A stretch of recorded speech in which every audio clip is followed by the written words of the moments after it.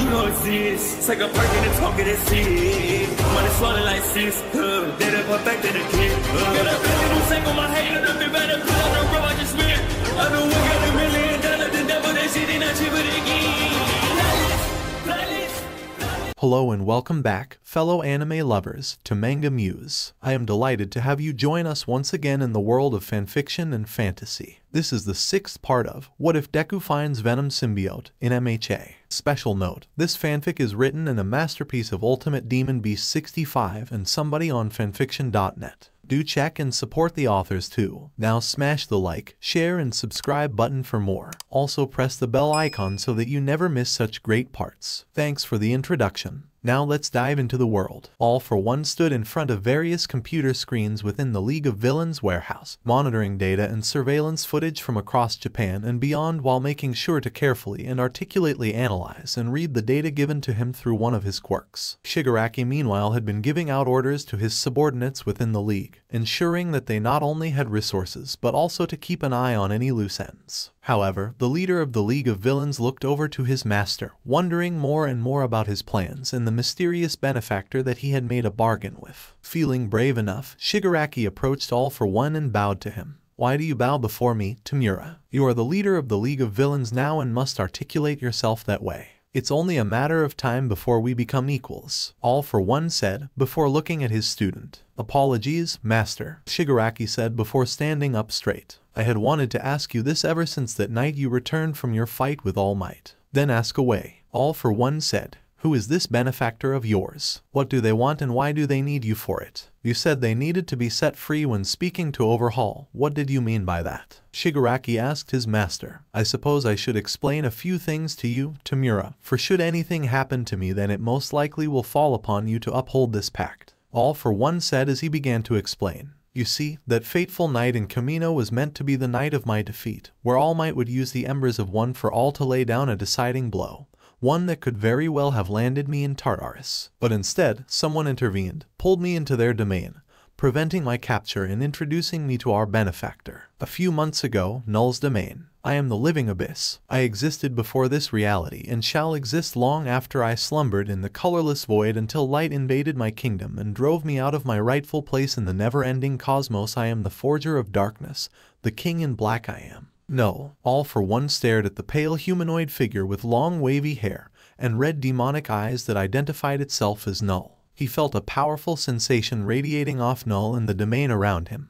Pure primal dread, fear and entropy falling on the symbol of evil like a waterfall. All for One however maintained his composure as he addressed the King in Black. "The King in Black, I heard those words inside my head during the fight with All Might. Was that your doing too? You called out to me, therefore I called out to you, and it allowed me to bring you into my domain, the domain of a god," Null replied, glaring at All for One. "Yes, I suppose you are a god, having lived before the universe and being the creator of the symbiotes," All for One remarked. "And if you are their creator, then perhaps you could share with me their history, their biology, what makes them tick and how to shape them into the perfect weapon. So is that what you desire? To usurp my dark throne, become the new King in Black?" Null asked, as he bent over and sat on a large black throne he manifested from his own shadow. "Oh no, I do not seek godhood, rather I seek to become the perfect antithesis to all things good, to crush the hero's vision of a better and peaceful future. And I will do whatever it takes, including using your creations and mine to create an army of evil that will devastate my world," All for One explained. "You wish to become evil itself. Interesting, maybe you are the one I seek," Null said as he placed his closed hand against one of his cheeks. "When the Celestials and their light sprung into my kingdom, infecting it with life and hope, I created a living weapon from my shadow and beheaded one of their interlopers, creating a forge from their skull and spark that allowed me to create more of my symbiotic abominations." The Clinter, All for One said. "Clinter, what a disgusting phrase. It might as well be what you could call this domain of mine, a cage created by my deceitful kin." Null roared angrily, his voice echoing across his domain and increased its intensity. "I was betrayed, my plans to reclaim the multiverse for myself ruined by symbiotes whose hosts taught them compassion, honor and freedom. They buried me in my existence, ensuring that their future kin never know of their origins and their mission. The heroes in my universe, they wanted to do the same to me, reduce me to nothing but a ghost story, an urban legend used to frighten petty criminals and law enforcement. But I endured, I seized as much power as I could obtain, and even when death's door was right around the corner, I refused its call and kept going, even if I had to rely on machines and drugs to preserve my ailing body. All for One explained. What you seek, O King in Black, is a way out, to be free of this prison so you can reclaim what is rightfully yours. I can help make that happen. You would set me free knowing the level of destruction and despair I can unleash upon creation. And for what? My knowledge and wisdom regarding my symbiotes. Null asked. Not only that, but I can also provide you with an army, one that is fully obedient without a trace of free will. A union between symbiotes and Namu, engineered with quirks to enhance their pre-existing abilities as well as purge them of their vulnerabilities. Just imagine it. Null ravaging the cosmos with the ultimate army of perfect invincible killing machines that no planet or galaxy could ever overcome. All for One spoke, explaining his idea to the King in Black, to which Null thought for a minute before a sinister gaping grin formed across his face. Human, you will come to regret your decision, but very well. I will pass on my knowledge to you, and in exchange you must set me free. And how, pray tell, do I set you free? All for One asked. Null extended his hands out and used his power to manifest what looked like a black dragon. Before I used the forge to create my symbiotes, I took my shadow and blood and created the dragons I would use to decimate entire worlds and devour their life forms. Of the many I created, none were as mighty or as merciless as the Grendel. The Grendel, they were a giant in Germanic folklore, who battled Beowulf in the Old English poem of the same name. All for One remarked, I assume this Grendel is detrimental to your freedom. Though my true body is trapped here, I can manifest within my creations that are still enthralled by my will, and the Grendel, being one of my first, is a perfect candidate. Fortunately, it came to your world long ago to ravage it, but your kind somehow sealed it away, putting the Grendel in an eternal slumber. Null explained. Interesting. And so then what would happen if the Grendel is awakened? You would be able to manifest from them and use Grendel's body to break your true body out of this prison. All for One asked. Precisely, but are you truly certain of your decision? Null asked. If freeing you allows me to ensure that hero society fails, then by all means, Null,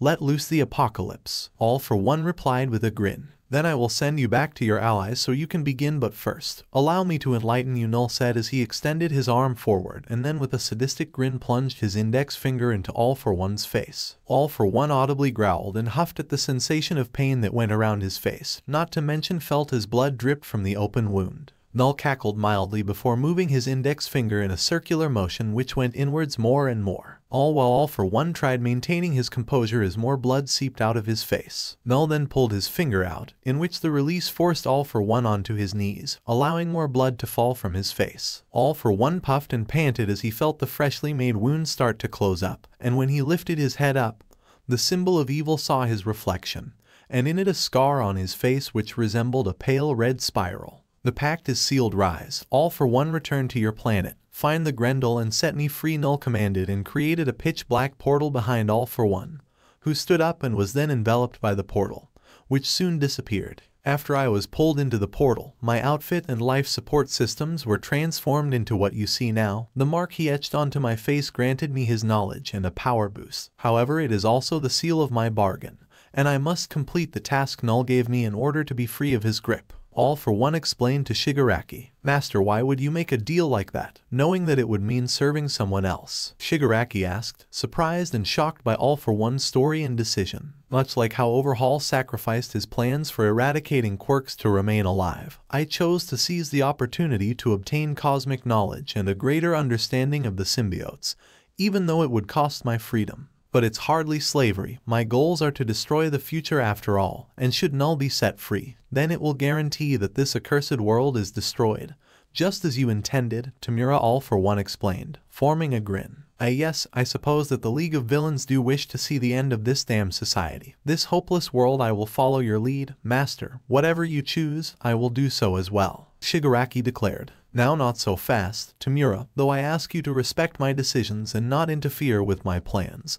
I encourage you to take charge of your subordinates and ensure that your plans remain intact. All for One assured. Are you sure, Master? Tamura asked. Do what you need to do, my apprentice. It's all anyone can do at this stage. All for One said as he continued his work, while Shigaraki then left to continue his own plans. If the Master is willing to placate to the whims of this Null, then he must have a plan to ensure his survival. I just hope that he chooses to enact it before it's too late. The sun was setting upon Tokyo as a young female student was supposedly walking back home. The uniform was composed of a white undershirt, a black skirt and black shoes with white shoes, though the most distinct feature was the navy blue cap with a black front brim, orange trimming, a gold badge with an S insignia on it. This girl was from Shiksu High School, a hero school with a similar level of prestige and standards akin to UA High, albeit with a lot less media coverage, primarily due to most of the top pro heroes in the country being alumni of UA High. However, not everything was as it seemed, for there was a muddy substance slowly dripping and falling off the girl as her phone started to ring. As she went to pick up her phone, more and more of the muddy substance fell off of her and revealed that she was in fact the blood-sucking shapeshifter, Himiko Toga. "It's about time you picked up. Where are you right now?" Mr. Compress said irritatingly. "Toga, I had the most wonderful fun today." Toga replied with glee. "Yeah, well, fun for you maybe, but I sure as hell didn't have fun. Couldn't kill anyone or rip them to shreds." Carnage whined. "Zip it, you had your fun earlier. This was my time to have fun my way," Toga said to the psychotic symbiote. "Still not getting along it seems anyway. Don't get so lost in your role that you slip up," Mr. Compress stated. "There's too much at stake to get caught." "I've never been caught in my life. Not even close," Toga remarked before holding a few vials in front of her. "And my mission was a success. Tamura is going to be so happy. I managed to get some of Izuku's yummy blood, and a few extra of course, and with my strength and speed enhancements, no doubt," Carnage said with a snarky tone. "Nice work. Guess I was worried for no reason," Mr. Compress remarked on the other end. "And what about your other task? Do you have your targets?" "Of course, I'm already headed towards one now. I'll call you back once I'm done," Toga replied, putting away the vials. "Very well, tread carefully and don't give your targets a chance to fight back," Mr. Compress advised before hanging up on his end. "All right, time for a little detour," Toga said with a grin. "So, how do you intend to exploit my power now?" Carnage asked. "Borrowing, not exploiting," Toga argued. "Oh really? So when did you ask me if you could use it then?" Carnage countered. "In case you've forgotten, you're basically my bloodstream now. What's yours is also mine," Toga said, starting to get annoyed by the blood hunter. "Then I suppose that the blood you collected is also mine too, huh?" Carnage asked her host. "Nope, that's for my quirk, something you don't have," Toga replied with a mischievous grin. "I can shapeshift too, you know," Carnage exclaimed in a pouty tone. "Not into people like I can," Toga said as she took out a vial that was separate from the others she collected at the provisional license exam. "I should have enough of that Kami girl's blood to transform into her again." "Fantastic. I was hoping you'd turn into that millennial trash again. Can't wait to hear your best slang and dank memes." "Playa," Carnage said sarcastically. "What century were you born in? Millennials don't exist anymore. That's like my great-great-grandma's generation," Toga said with a laugh. "I forget that this universe isn't in the 21st century like my own." Carnage pouted. "Universe? I thought you and Venom were aliens," Toga said, confused. "We're aliens, just not interstellar ones. I mean, I was born here and part of your bloodstream, so technically I'm from here. But my old man and Brock aren't," Carnage said awkwardly. "Oh, and when were you going to tell me about this?" Toga asked with a frustrated huff. "Knowing that my kind was from another planet is more believable than my shitty dad being from another universe. Besides, that stupid night symbiote is from your universe, so I'm not technically lying, am I?" Carnage explained sheepishly. "I'm not dumb, you know. I know about other universes," Toga said, crossing her arms. "All right, then explain how the multiverse works," Carnage challenged her host. "Well, every universe is just a copy of another universe, where things happen differently, where we made different choices," Toga explained, trying her best to sound smart. "Wow, everything you just said is complete horseshit. The many worlds hypothesis, really. You picked the most basic theory out of them all, given that it's similar to branching paths on a timeline," Carnage said mockingly. "Give me a break, you stupid tapeworm. I'm not some quantum physics expert," Toga exclaimed. "Wait, how do you even know about that many worlds thingy?" "The same way my old man got thrown into your universe, the symbiote hive mind. It contains billions of years of shared knowledge across the multiverse, which our kind can access in order to learn something from our kind's history and experiences," Carnage explained. "But concentrating on it is hella boring and would fry your brain if I showed you it." "Noted, we're getting off track. Time to suit up and take out our first target. And if you're lucky, you can eat them," Toga said with a grin, before taking out the vial of blood belonging to the Shiksu student, Kami Utsushimi. "Ooh, now you're speaking my language," Carnage said with a sadistic tone. Toga drank the vial containing Utsushimi's blood and quickly took off her clothes as a wet clay-like substance formed around her body and molded itself into a feminine shape. After a minute or so, Toga was covered in a lifelike outer layer or shell made from carbon and nutrients provided by the ingested blood that resembled Utsushimi, giving herself her physique, height, weight, and features such as her long fawn-colored hair and brown eyes. "Perfect," Toga said using Utsushimi's voice. "I knew it altered your physique and looks, but your voice box changes too." Carnage asked, intrigued. "The benefits of DNA, I guess," Toga said as she put on Utsushimi's uniform and decided to keep moving. "Now then, my first target should be nearby." Toga, under Utsushimi's appearance, voice, and name, headed out of the alleyways and into a nearby district, which had a few shops and vendors around. Toga looked carefully at the people there, scanning them in order to identify her victim. "Where are you?" Toga thought to herself as she kept looking. "I can just tell you where they are if you like," Carnage offered impatiently. "Don't tell me, I like the thrill of the hunt," Toga responded. "Fine by me," Carnage said with a huff. "I know you're here somewhere, my little gazelle, and I'm the big bad game hunter, eager to cut you up and snag me a trophy," Toga said to herself as she continued to scan her surroundings and search for her target. A few minutes passed and Toga locked her eyes onto her target. The target was a student from Shiksu High School, much like Utsushimi based on their uniform. They were a tall and well-built young man with buzzed, dark brown hair and black eyes. He was in a Sayarashi, who possessed great power and skill with his wind quirk, Whirlwind, making him a possible future threat to the League of Villains. "Bingo," Toga said with a smile as she then started to approach Yurashi as Utsushimi. "Yo, how's it hanging, Yurashi?" "Oh Kami, there you are. Didn't Nagamasa say you weren't feeling well?" Yurashi asked with an energetic but confused tone. "Yes, well, I was feeling under the weather if you feel what I'm saying, but no sweat, I just needed a quick pit stop," Toga replied, trying to mimic the mannerisms of Utsushimi. "Wow, cringe alert," Carnage remarked inside of Toga's mind. "Well, good to know you're feeling better. You upperclassmen have done so much for me since I came to Shiksu," Yurashi said, pumping his fists up. "Right, of course, anything for a first year," Toga said, trying to keep her facade up. "So Yurashi, could I talk to you for a sec? Away from this crowd?" "Huh? What's up, Kami? Is everything okay?" Yurashi asked with a concerned look. "I think it's best if we went somewhere more private," Toga replied with a sly grin before winking at Yurashi. Yurashi's face went slightly red as steam poured from his head. "Oh sure, lead the way, simp," Carnage commented with disgust. Toga then led Yurashi away from the increasing crowd and towards a nearby alleyway. Toga grinned and internally laughed, playing the first-year student for a fool with feminine charms. Yurashi wondered what Utsushimi wanted to talk about, given the suggestive nature of her wink and tone,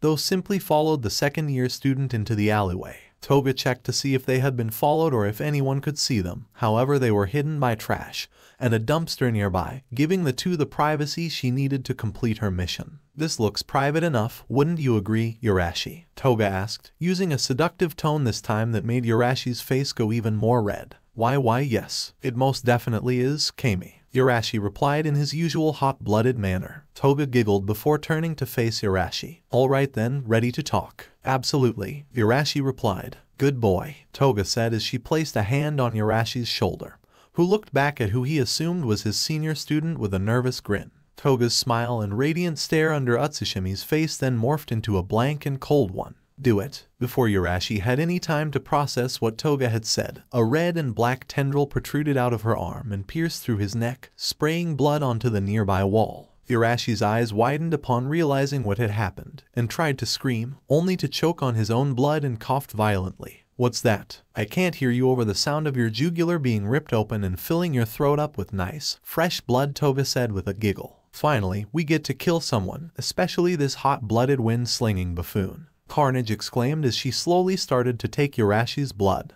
"I'll admit that under normal circumstances, there's no way in hell I would be able to take you on directly.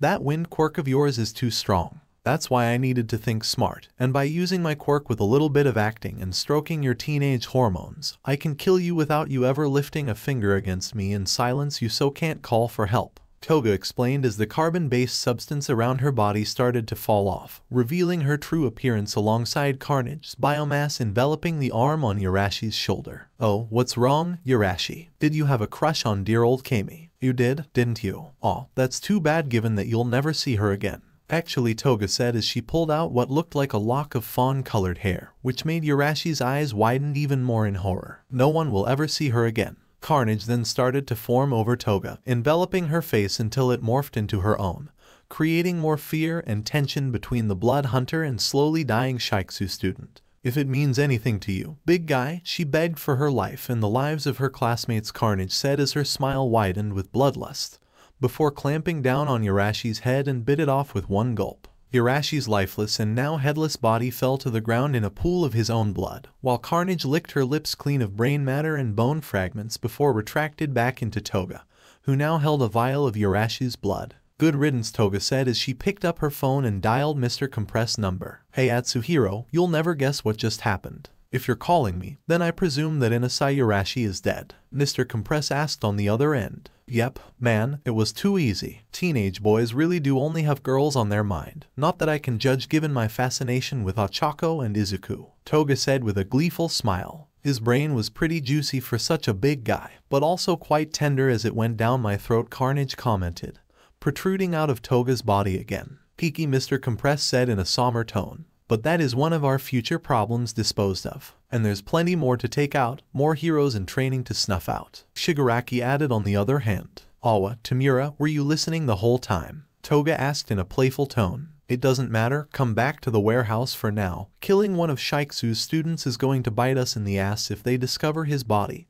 and you along with it. Shigaraki said. Alright, I'll be there ASAP, boss. Ta-ta, Toga said before hanging up. So what now, Toga? Heading back to HQ, Carnage asked with a snarky tone. Well, if I don't want to be caught, then yes I am, Toga replied as she started to carefully slip away from the scene. Come on, we could transform and kill and eat more people through your tactics. Carnage pouted. I didn't stay a free girl by making dumb decisions. Carnage, we'll have another chance to kill and eat later, Toga explained with an annoyed tone. Also, you're welcome. Huh? Carnage said, confused. I let you eat someone today when I could have just killed them and left their body there for the cops to find. Toga replied. So you should be grateful. Grateful? I let you use my powers to do your little mission and yet I'm the one who has to be grateful to you, Carnage asked in disbelief. Exactly, Toga replied with a sly grin. You're a weirdo, you know that, Carnage asked. Whatever do you mean? I'm just a cute little girl who likes stabbing people and drinking their blood, Toga replied before entering the nearby train station. Fantastic, Carnage said sarcastically as they boarded the train.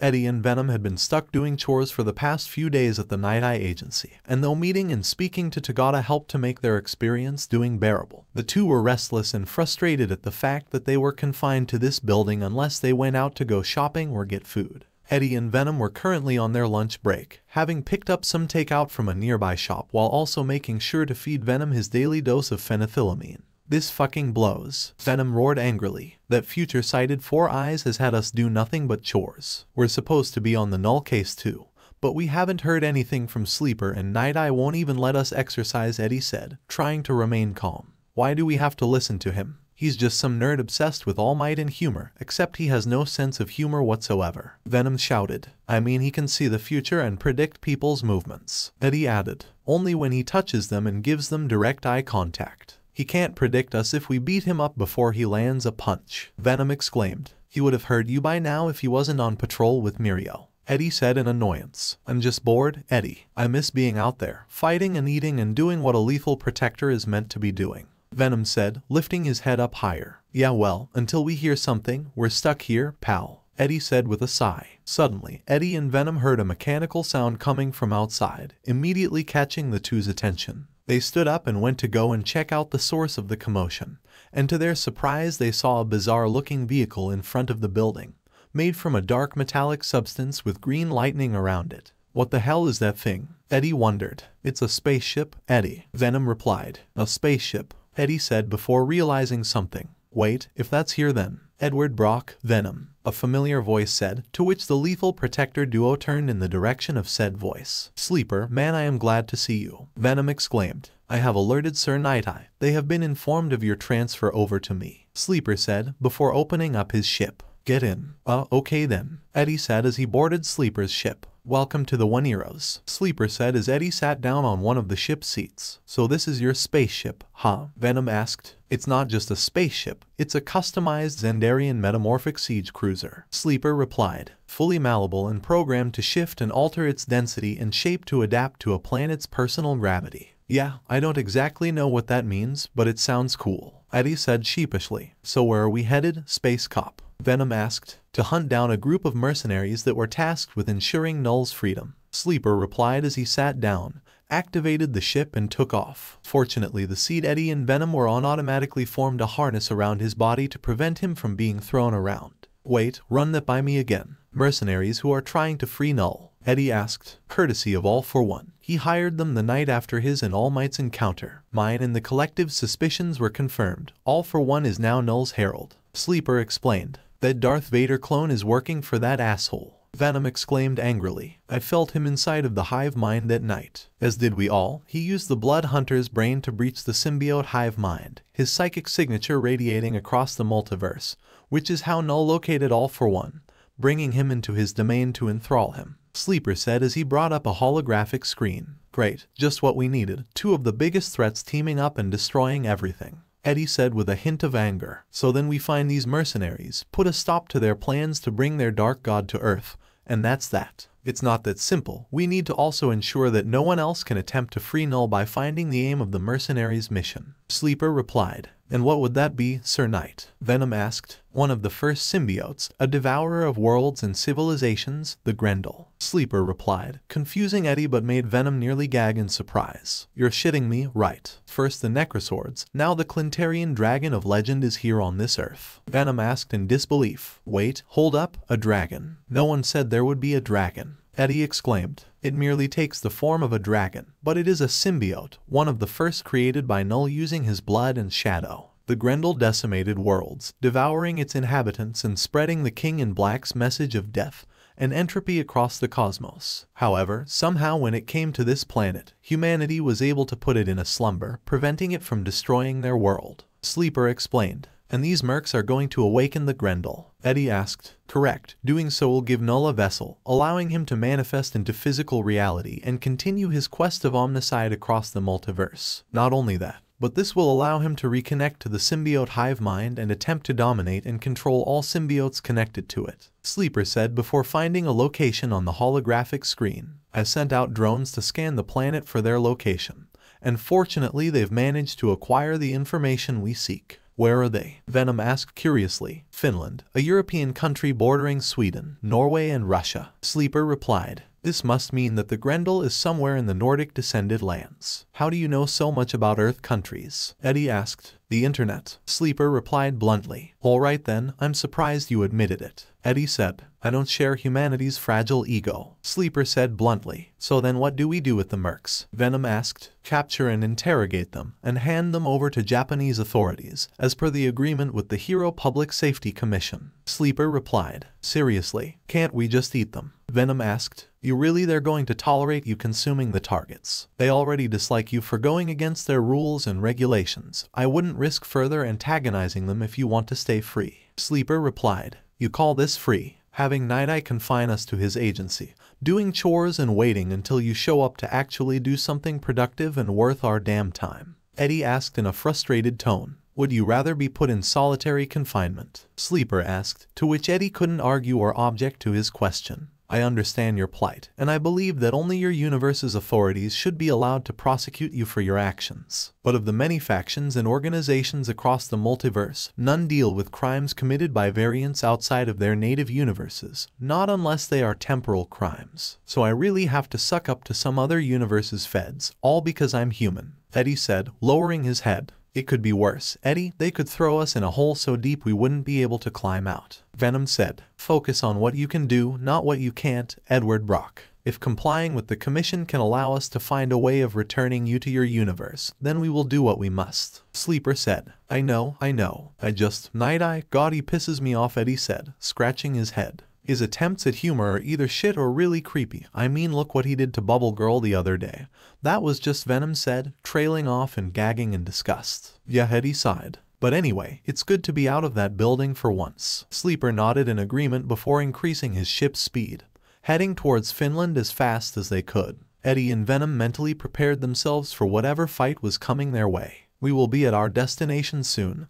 Then our mission can begin. Sleeper said. At the very least, we can kick ass and save the world. Venom roared. Yeah, what he said. Eddie said with a shrug as Sleeper's ship descended to the ground, landing on the Finnish grass below. Eddie and Sleeper soon exited the ship, with the Knight of the Cosmos bringing up his HUD to track down his targets, while Eddie and Venom observed a nearby clearing which had a decent view of the mountains and forest. Quite the clearing this forest has, Eddie remarked. Fancy yourself a vacation in the Finnish countryside. Venom asked sarcastically. Maybe next time, but work comes first, pal. Eddie replied. Where are the mercs at, Sleeper? If my sensors are accurate, they should be only 15 miles from our location, in the city of Helsinki. Sleeper replied as he followed the coordinates on his HUD. Venom then formed over Eddie's body and followed his fellow symbiote. The two moved as quickly and discreetly as possible, either on foot or using their tendrils to swing and zip line across trees and boulders. Well, Eddie, looks like we're getting that exercise we wanted, Venom remarked. Yeah, you were complaining about it too, Eddie retorted.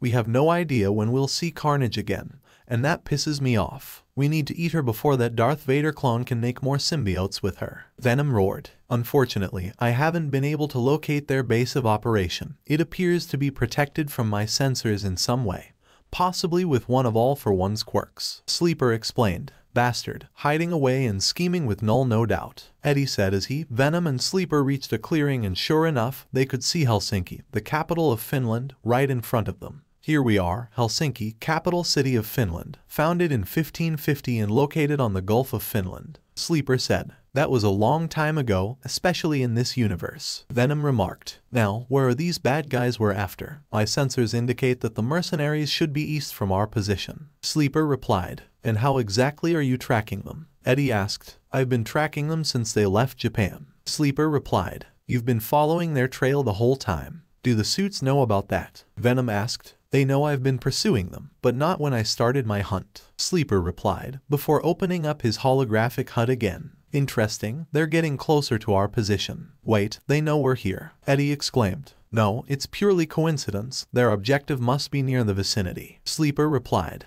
We should intercept them before they complete their mission. Venom nodded, for both him and Eddie as they followed Sleeper, who was following the trail his sensors were picking up. The three of them tried their best to avoid open streets and crowds in Helsinki, not wanting the locals to discover their presence unless absolutely necessary. Venom and Sleeper soon stopped on the rooftop of one of the buildings within a marketplace, and before they could do anything else, an eruption of what looked like lava could be seen in the distance. What the fuck was that? Venom exclaimed in horror. There's our mercenaries, Sleeper said as he slowly went towards the epicenter of the eruption. Hold on, wait a second, you never told us one of them had a lava quirk. Eddie shouted as Venom followed Sleeper. The Volcano Thieves, considered to be one of Japan's best mercenary teams. Sleeper said, were you just going to let us fight an enemy we have a disadvantage over without telling us? Eddie exclaimed angrily. Eddie's right, how are we going to fight a lava-spewing villain? Heat doesn't exactly agree with our kind. Venom added, just follow my lead, and you'll never even touch lava, Sleeper said as they soon arrived on the scene where the Volcano Thieves were, with the three of them standing in a freshly made crater from their leader's eruption.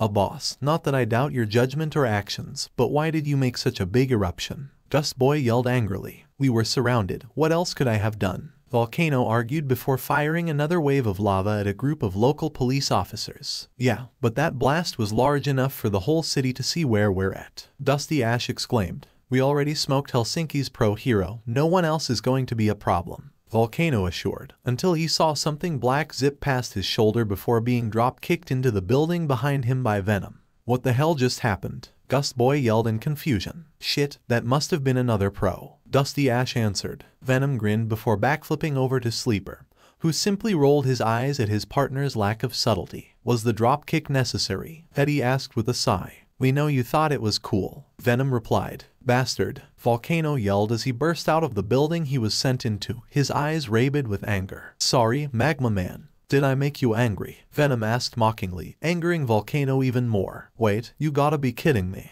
The Hasu Vigilante, Gust Boy exclaimed in disbelief. That's lethal protector to you, criminal scum. Venom roared. What the hell is he doing here? Dusty Ash shouted, but then regained her composure as she gripped her sword. Oh, F it. Let's deal with him. Volcano Thieves, your mission ends here. Give yourself up or we will make you surrender by force, Sleeper said to the mercenaries. Wait, who is he? Dusty Ash blurted. Who cares? Both of them are dead, Volcano said, gritting his teeth. You think we're going to surrender to you two freaks? We're the Volcano Thieves, best mercenaries in the business. Damn right, you tell 'em, boss, Dust Boy exclaimed. These are meant to be Japan's best mercs. Eddie asked awkwardly. More like a bunch of dangerous idiots to me, Venom said with a snarl. Hey guys, a little less flexing and more killing, Dusty Ash yelled. Get ready, Sleeper said, taking a stance. Venom licked his lips before charging at Volcano, who tried to blast the lethal protector with a stream of lava. However, Venom fortunately made a tendril that zip-lined him out of the attack's range, then attempted to zip-line back with another tendril that latched onto the ground.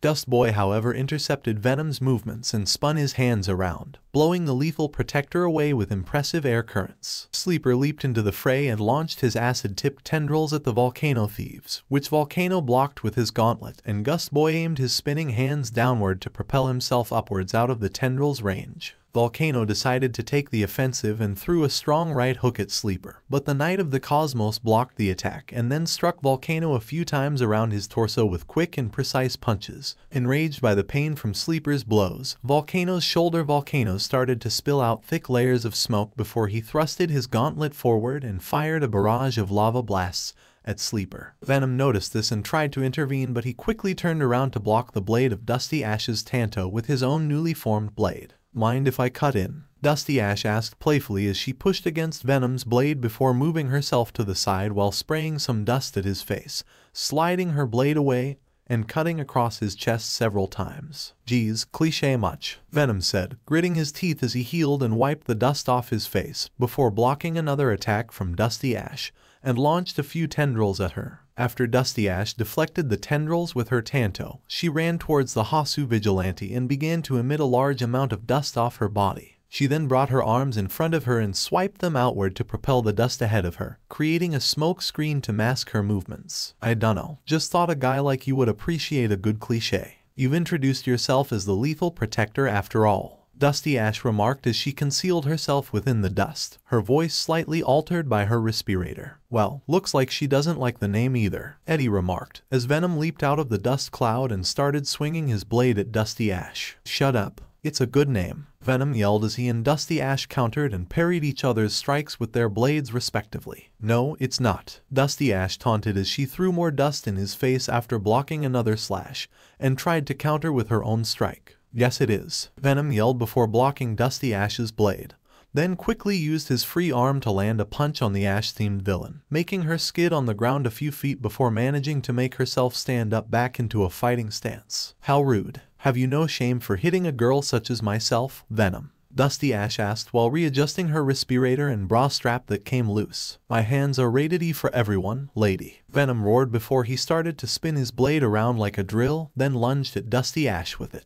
Damn, Dusty Ash thought as she narrowly avoided his attack, jumping to one side. I thought he could only create shields and tendrils from the footage that we watched, but it seems that he has more tricks up his sleeve. She's using her quirk to create a smokescreen so that we can't see her when she attacks. Except we literally have special vision powers now, Eddie commented with a sigh as Venom dodged and blocked each attack Dusty Ash hit them with. What do you think I've been doing the whole time, Eddie? She can't hide from my eyes, Venom remarked before addressing Dusty Ash again. And what do you call this stupid attack? Battle Royal? No, that's the stupidest name for an attack I've ever heard of, Dusty Ash replied as she then released a large amount of dust from her body, covering the area in a big cloud of dust. More than what she did before. She stealthily moved around in her dust cloud for a bit before finally pouncing on Venom, slashing him across the torso before retreating back into the cloud. But not too long after, Dusty Ash followed up with another slash from another direction, continuing to do it several times while getting faster and faster after each consecutive attack. She dashed at him one more time but landed multiple slashes up and down Venom's entire body, before ending it with a slice across his neck. Dust Storm Slicer, Dusty Ash shouted. Venom fell to the ground, both him and Eddie coughing their lungs out. I'll admit it, that actually hurt, Eddie said weakly as Venom got back up and healed from his injuries. Well, it would have killed someone without a symbiote, I'll give it that, Venom commented, cracking his neck and wrists as he fully recovered. Shit, I should have figured that he could regenerate, Dusty Ash said, as she dodged an incoming attack from one of Venom's tendrils. As those two continued to fight, Sleeper was weaving and dodging Volcano's lava blasts, before he unleashed a stream of green acid at the mercenary, only for Gust Boy to redirect the acid with a strong air current. Sleeper formed his Necrosword and rushed at Volcano and Gust Boy, with the former blocking his sword with his gauntlet, then parried a few more of Sleeper's sword strikes. I can see why they are considered to be Japan's best mercenaries. It's not necessarily in how they act, but in their strength and experience. We've underestimated them, Sleeper thought before leaping out of the way of a combined blast of lava and air from Volcano and Gust Boy. Slippery bastard, stay still and taste my magma, Volcano yelled as he lifted his gauntlet-clad arm up while smoke poured and erupted from his shoulders, preparing to use his own special attack. Dusty Ash, watch out, the boss is going to erupt, Gust Boy yelled, seeing his boss raise his arm up. The villainess then smirked before dodging backwards in order to avoid the area of effect that she knew Volcano would cover with his attack. Volcano screamed as he unleashed a barrage of lava blasts into the air, which rained down and struck fast and swiftly like flaming meteors. Shit, Venom exclaimed as he tried his best to dodge some of the falling lava. Sleeper was having better luck at dodging. Being a symbiote without a host let him carefully weave and move around each bit of falling lava. He got close to Volcano and struck him with a strong punch coated in acidic vapor to the torso, causing Volcano to stagger back and fall off balance, which cancelled his attack. Volcano roared in anger and pain as he felt his skin beneath his costume burn from the acidic punch. Boss, are you okay? Gust Boy asked with a concerned look. I'm fine, Volcano yelled, straightening himself up. That stings, really bad. That was a close one, Eddie said out of breath. Yeah, wasn't sure we'd survive that one, Venom said, before dodging gunfire from Dusty Ash. This girl just busted out the gat. I'm not through with you yet, Dusty Ash remarked before tossing the empty magazine aside and inserting a new one, pulling back the bolt and began firing her mini Uzi at Venom again. Venom dodged a few of the bullets before simply opening his mouth and letting the bullets go inside, eating each pellet of lead fired at him. Venom then grinned before he spat all of the bullets back at Dusty Ash. She was momentarily stunned at what just happened, but then drew her Tanto as fast as she could to block and dodge the redirected bullets. A few of them had managed to graze her, however. Damn, that's quite the trick you've got there, big guy, Dusty Ash remarked after a whistle, catching a glance at a small scrape on her arm. Be glad that me swallowing those bullets made them non-lethal. Venom roared before leaping into the air, coiling a makeshift drill around his legs and launched a dive kick at Dusty Ash. She barely managed to avoid his attack and fired off another burst of bullets, though Venom dodged them this time and used a tendril to zipline back to Sleeper's position. Sleeper, though not possessing a straightforwardly destructive power as Volcano and Gust Boy, was able to outpace them, first landing a strong uppercut on Gust Boy, sending him flying into a nearby two-story building, and then dodged Volcano's lava blast before firing a stream of acid at him, which melted a portion of his suit's torso area, burning his skin. Motherfucker, Volcano yelled. Dusty Ash, Gust Boy, to my position now. Right away, boss, Dusty Ash responded before shooting a stream of dust at Venom and then retreated back to Volcano. Gotcha, Gust Boy replied, propelling himself towards Volcano and Dusty Ash with blasts of air from his spinning hands. What's the plan now, Volcano? Time to show these freaks our real strength. Prepare the team attack, Volcano yelled. You got it, boss, Gust Boy said, then spread his arms out and spun his hands, channeling air around him and his team to create a spiral of air. Let's fucking do this, Dusty Ash said with a nod and then emitted a large amount of dust from her body once again, which was carried by Gust Boy's air spiral, creating a layer of dust around it. What are they doing? And shouldn't we be stopping this? Eddie asked. I wanna see what happens, Venom argued. What do you mean? This isn't some anime or turn-based RPG. Stop them, Eddie yelled. Sleeper rushed towards the Volcano thieves and tried to use his necrosword to cut through the spiral of air and dust.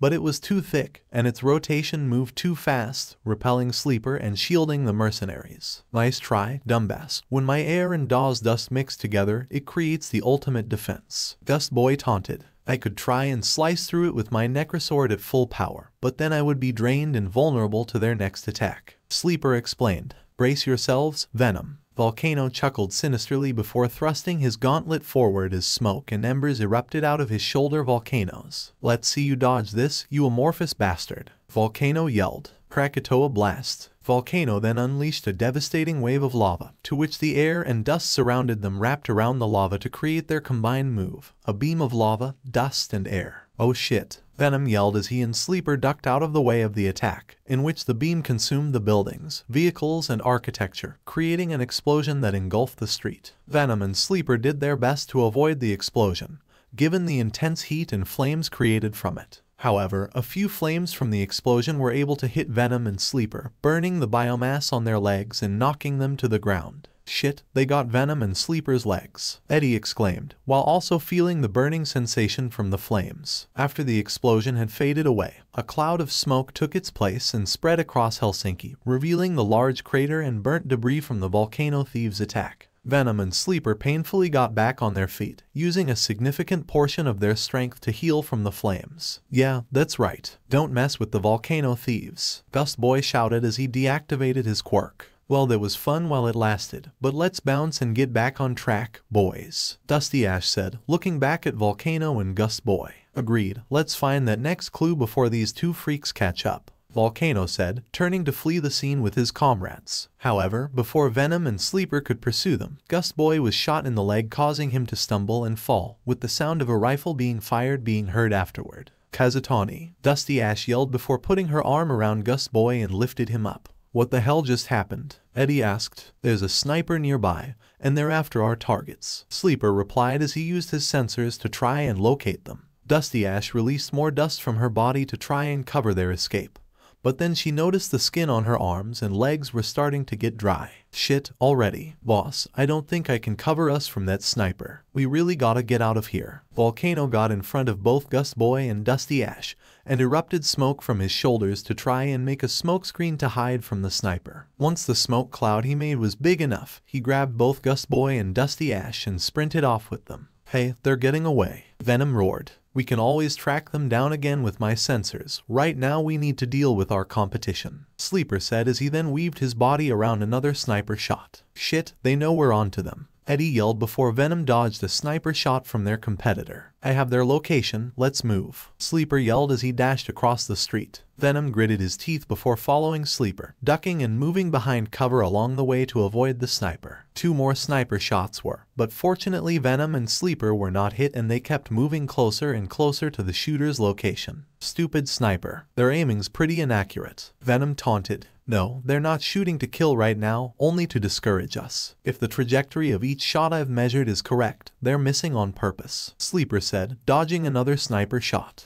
"They're firing on us, knowing we'd be able to dodge them," Eddie asked in disbelief. "I believe so, we're getting closer to their location," Sleeper replied as he continued to get closer. Venom followed soon after, and this time when a sniper shot was fired, he stuck out a tendril and to the surprise of Eddie and Sleeper, caught the bullet in mid-flight. "You caught it," Eddie exclaimed. "I didn't think I'd be fast enough to, but I guess we are getting stronger," Venom said before putting the bullet in his hand, looking at it curiously. "Hold on, something's weird about this bullet." Sleeper moved closer to Venom and looked at the bullet. It was shaped like a sniper bullet. However, it wasn't lead or the color gray or silver. Instead, it was dark blue with pink streaks and felt soft but coarse. "Wait, is that hair?" Eddie exclaimed, both in shock and disgust. "Yuwa, the sniper was shooting us with their own hair. It must be the sniper's quirk. They can turn their hair into sniper bullets," Sleeper concluded. "Yeah, that's handy but still gross," Eddie said, before Venom and Sleeper then kept moving and dodged another sniper shot. "Damn coward. Fight fair," Venom roared. Sleeper spotted something on one of the rooftops, the lens flare of possibly a scope, identifying the sniper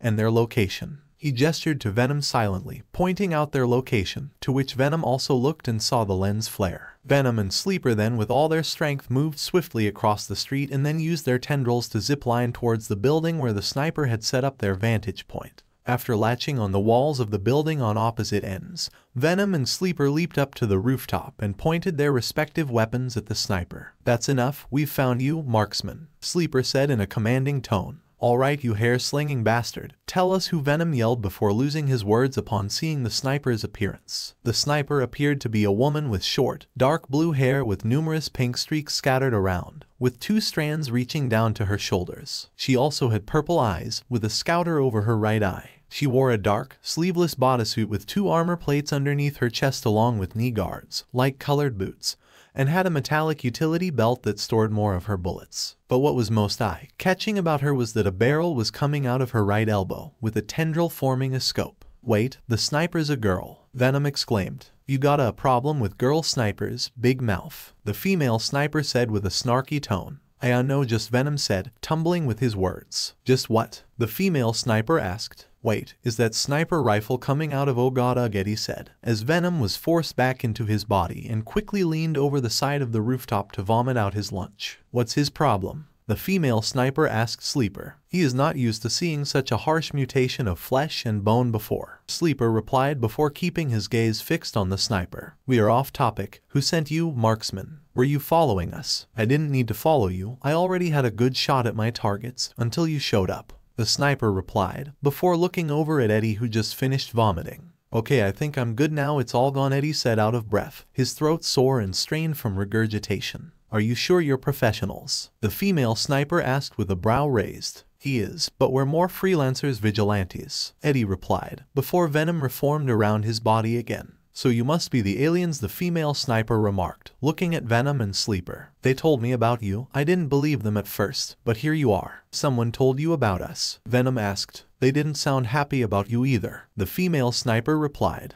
The commissioned Sleeper said, trying his best to hold back his anger. Why am I not surprised? Eddie said with a groan. Those damn control freaks. They just can't help but screw around with us again, Venom shouted. Sleeper then angrily smashed a nearby pipe with his tendril, trying his best not to let his emotions overcome him. Venom sighed before looking at the female sniper. Oh yeah, they tell us to bring them in, and yet hire you to take them down. That's the Hero Public Safety Commission for ya, the female sniper said with a shrug before retracting her sniper rifle back into her elbow. So now what? We're all after the same people, but one of us has orders to kill, Eddie said as Venom retracted back into his body, then protruded out of it again in serpentine form. Look, I just took the job to get out of that damn prison. I don't like being under the commission's thumb as much as you do, the female sniper said. Then perhaps we should work together for now, then we'll decide our course of action when we track down the targets again, Sleeper suggested, regaining his composure. You sure that's a good idea? How do we know she won't stab us or shoot us in the back? Venom asked Sleeper. I can still hear you, the sniper said with an annoyed tone.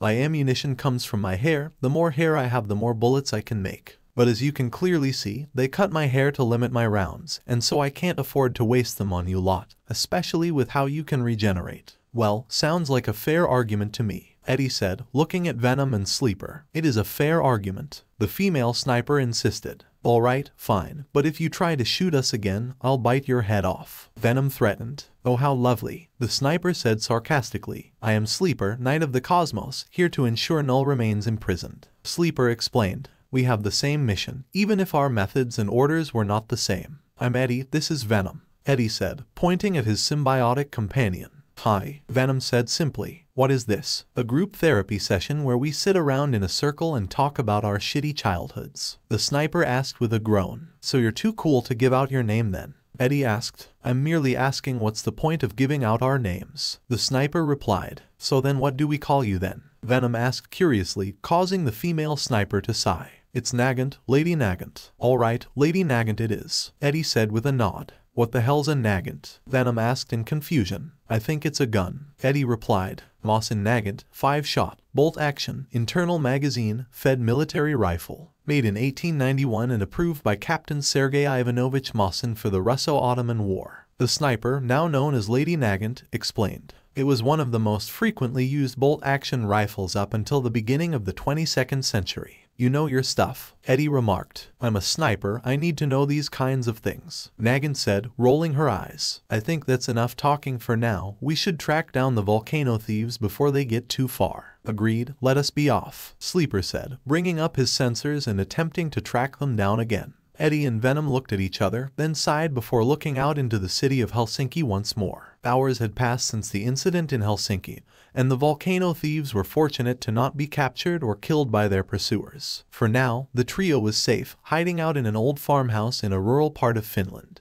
Dusty Ash made sure to keep watch in case anyone or anything approached their new safe house, while Volcano and Gust Boy tried tending to their injuries. Goddammit, it's lodged in deep, Dust Boy said as he tried to pry out the bullet in his leg with a pair of forceps. Boss, can you give me a hand here? My hand and gauntlet are too big for precise tools, moron. Dusty Ash, get in here and help this jackass, Volcano called out. I'll get right on it, Dusty Ash said before speed walking where Gust Boy was sitting, and got down on one knee to pry out the bullet as she put her hands around the forceps. This may sting a little. Dusty Ash then felt that the forceps were clamping down on the bullet before pulling it out as thoroughly as possible. putting the bullet and forceps aside and then quickly grabbed bandage wraps to close up Gust Boy's wounds. Thanks, Heizono. Gust Boy panting a little from the pain of having the bullet removed. No problem, Kazutani, Dusty Ash said with a smirk, then turned to inspect the bullet that she pulled out, and her eyes widened. Oh shit, they sent her after us. Her? Gust Boy asked, confused before seeing the bullet and noticed its blue and pink color. Lady Nagant, Volcano said with a growl. Wait, the Lady Nagant, Japan's best sniper, Gust Boy exclaimed. Seems like it, Dusty Ash replied with a sigh while seeing that her skin was beginning to become smooth again.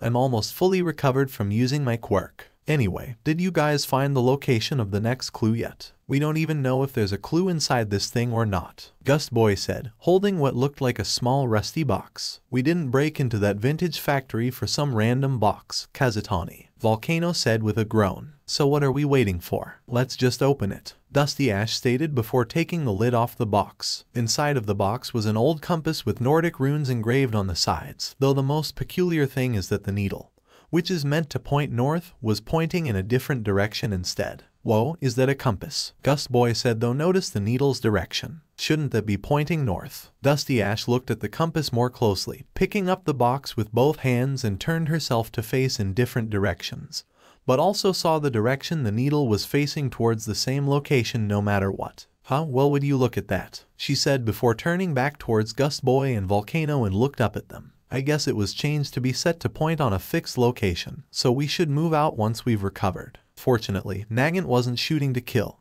Whoever sent her wanted to interrogate us before she puts a bullet in our skulls, Volcano said. Well, we're not gonna let that happen, right boys? Dusty Ash asked as she put the box back down on the table. You bet, hot stuff, Gust Boy replied with a grin. We also need to avoid those two alien freaks.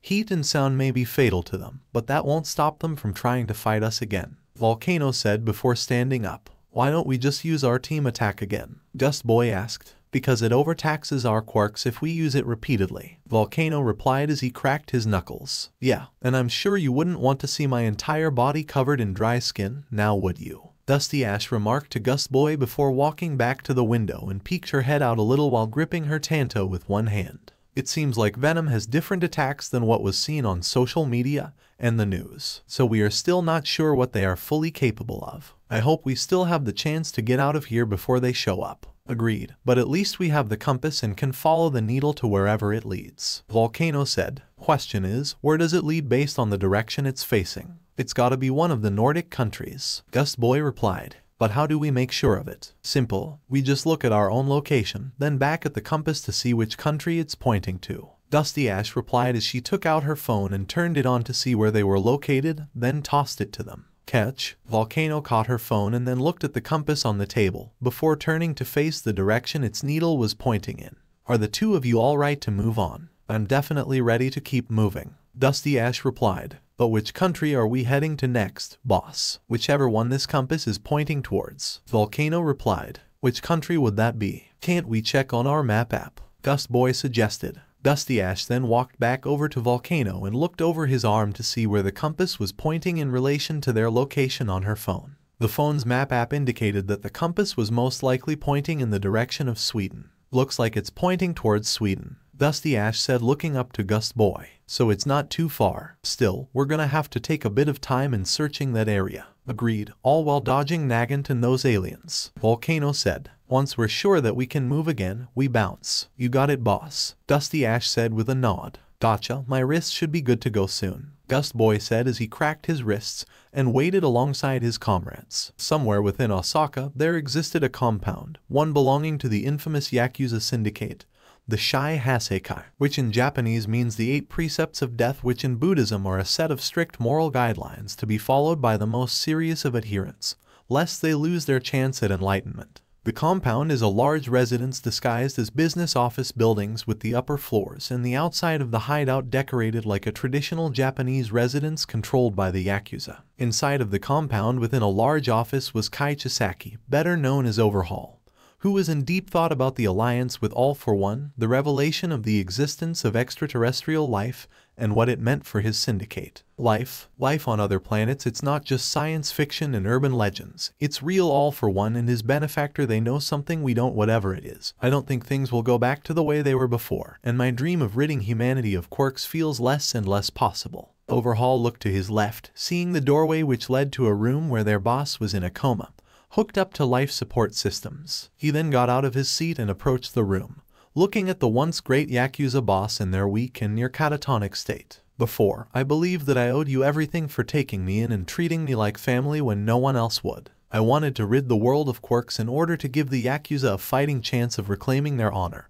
and their territories across Japan and beyond. Overhaul said, looking at the unconscious boss while doing so, then clenched his fist and hardened his gaze. Truth is, I was always seeing the incomplete picture, a piece of the puzzle but not in its entirety. I put you in this bed thinking that the only obstacle I would face was pro-heroes and rival gangs and villains. But I glimpsed another piece of the puzzle. I opened a doorway out of the ignorant pond I was swimming in and looked upon the vast ocean, even if it was only for a brief moment. Aliens exist, and whatever plan All for One and his benefactor has for them, it makes my goals pointless. What would taking away quirks accomplish when there are countless life forms out there with their own abilities and skills that would make our achievements as humans obsolete? Overhaul then took off one of his surgical gloves and slowly reached his bare hand out towards the boss, before planting it on their face, and slowly activated his quirk, which caused the unconscious boss to suddenly open his eyes that stared back at Overhaul in fear. You stupid bastard, had you not objected to my plans, then you could have still let us. You could have still survived what comes next. All this time I thought I owed you something for taking me in, for teaching me how to be a Yakuza, but the truth is, both of us were stuck in the past, you especially, talking about honor and codes like we're in the Edo period. What a joke. The now conscious boss began to panic, and his muffled screams could be heard as Overhaul slowly used his quirk to rip apart the boss face layer by layer. The one who survives is the one who is victorious, regardless of what means you must resort to in order to stay alive. I'll use Eri how I see fit. If they want a way to negate and remove quirks,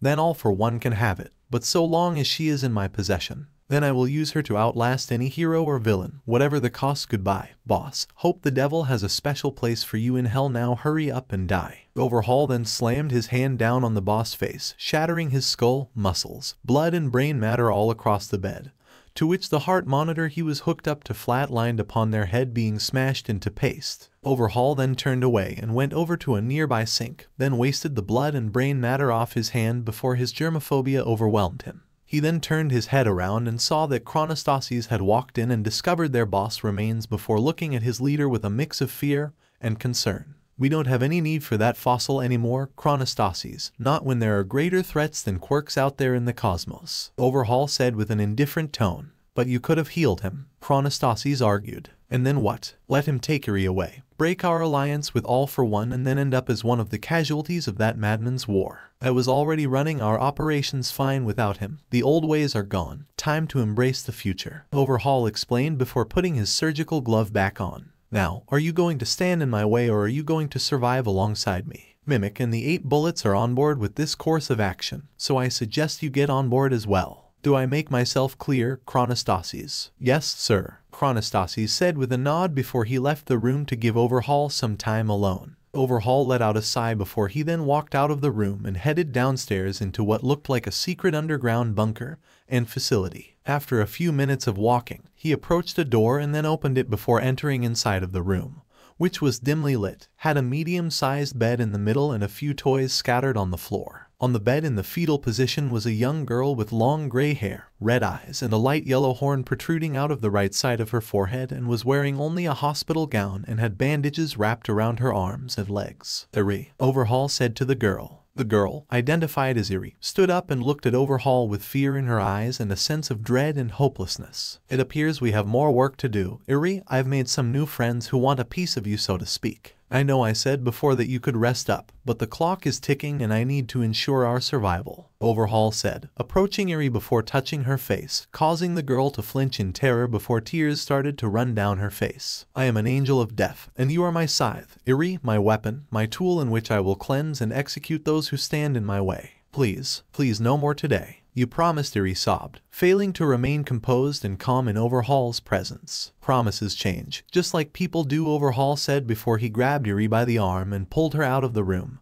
despite her best efforts to break free from his hold. "Don't bother struggling. You know that I can put you back together no matter how many times I break you." Very soon became submissive, but her fear and dread remained as she walked with Overhaul out of the room and across the hallway into a room with a spotlight, operating table and various medical and surgical tools placed on a nearby desk. After he re-entered the room, Overhaul soon followed through and closed the door behind them, as the sign on the door lit up, saying "Theater in Use." Just this morning, authorities have stumbled upon a gruesome discovery in the streets of Tokyo, where the bodies of Shiksu High School students Kami Utsushimi and Inasai Yaorashi were found in alleyways near Shibuya Station. Utsushimi was a second year while Yaorashi was a first year. Both had recently taken part in the provisional license exam, though upon investigation, it was revealed that Utsushimi had never taken part of the exam, with belongings such as her uniform and ID being found in a dumpster outside of the train station, and CCTV footage showing an unknown assailant dumping Utsushimi's remains in the spot where police found her. The assailant is currently unidentified, but the authorities are working hard to try and catch the killer before they take any more lives. In response to these two murders, both the principals of Shiksu and UA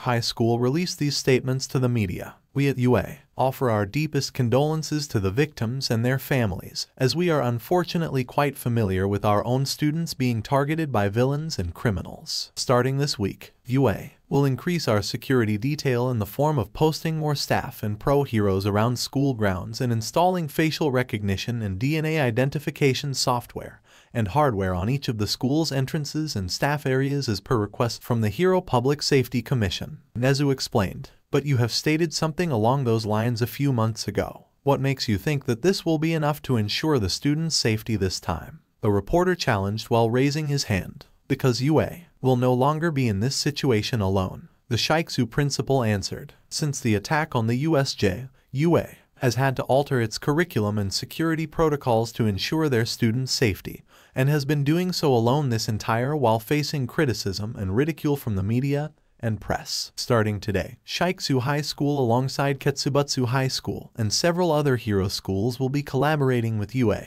High School in a joint operation to ensure the safety and security of their students and staff members. We are calling this operation the Hero School Alliance, or HSA for short," Nezu added. "We are not going to tolerate half-hearted efforts anymore. The time for school rivalries and bad blood is over. We have to stand together if we want to survive what comes next." This news report and press conference was all being shown on a large TV within the cafeteria of UA, where many of its students could hear and watch it for themselves. Suffice to say, their reactions and opinions were varied, especially for students of Class 1A. "I still find it hard to believe that Principal Nezu was able to convince the other schools to collaborate with each other, given our past rivalries and how jealous they are of UA's reputation," Kaminari commented before eating some of his lunch. "With All Might retiring and all of the League of Villains members free, it makes sense to try and keep the future generation of heroes safe, even if it means putting aside petty grudges," Midoriya said, then took a bite out of a rice ball. "I can't believe that those two were murdered, not just cause we only just met them, but also the fact that apparently the Utsushimi at the exam wasn't even the real deal. She was already dead," Yuraraka said with a solemn tone.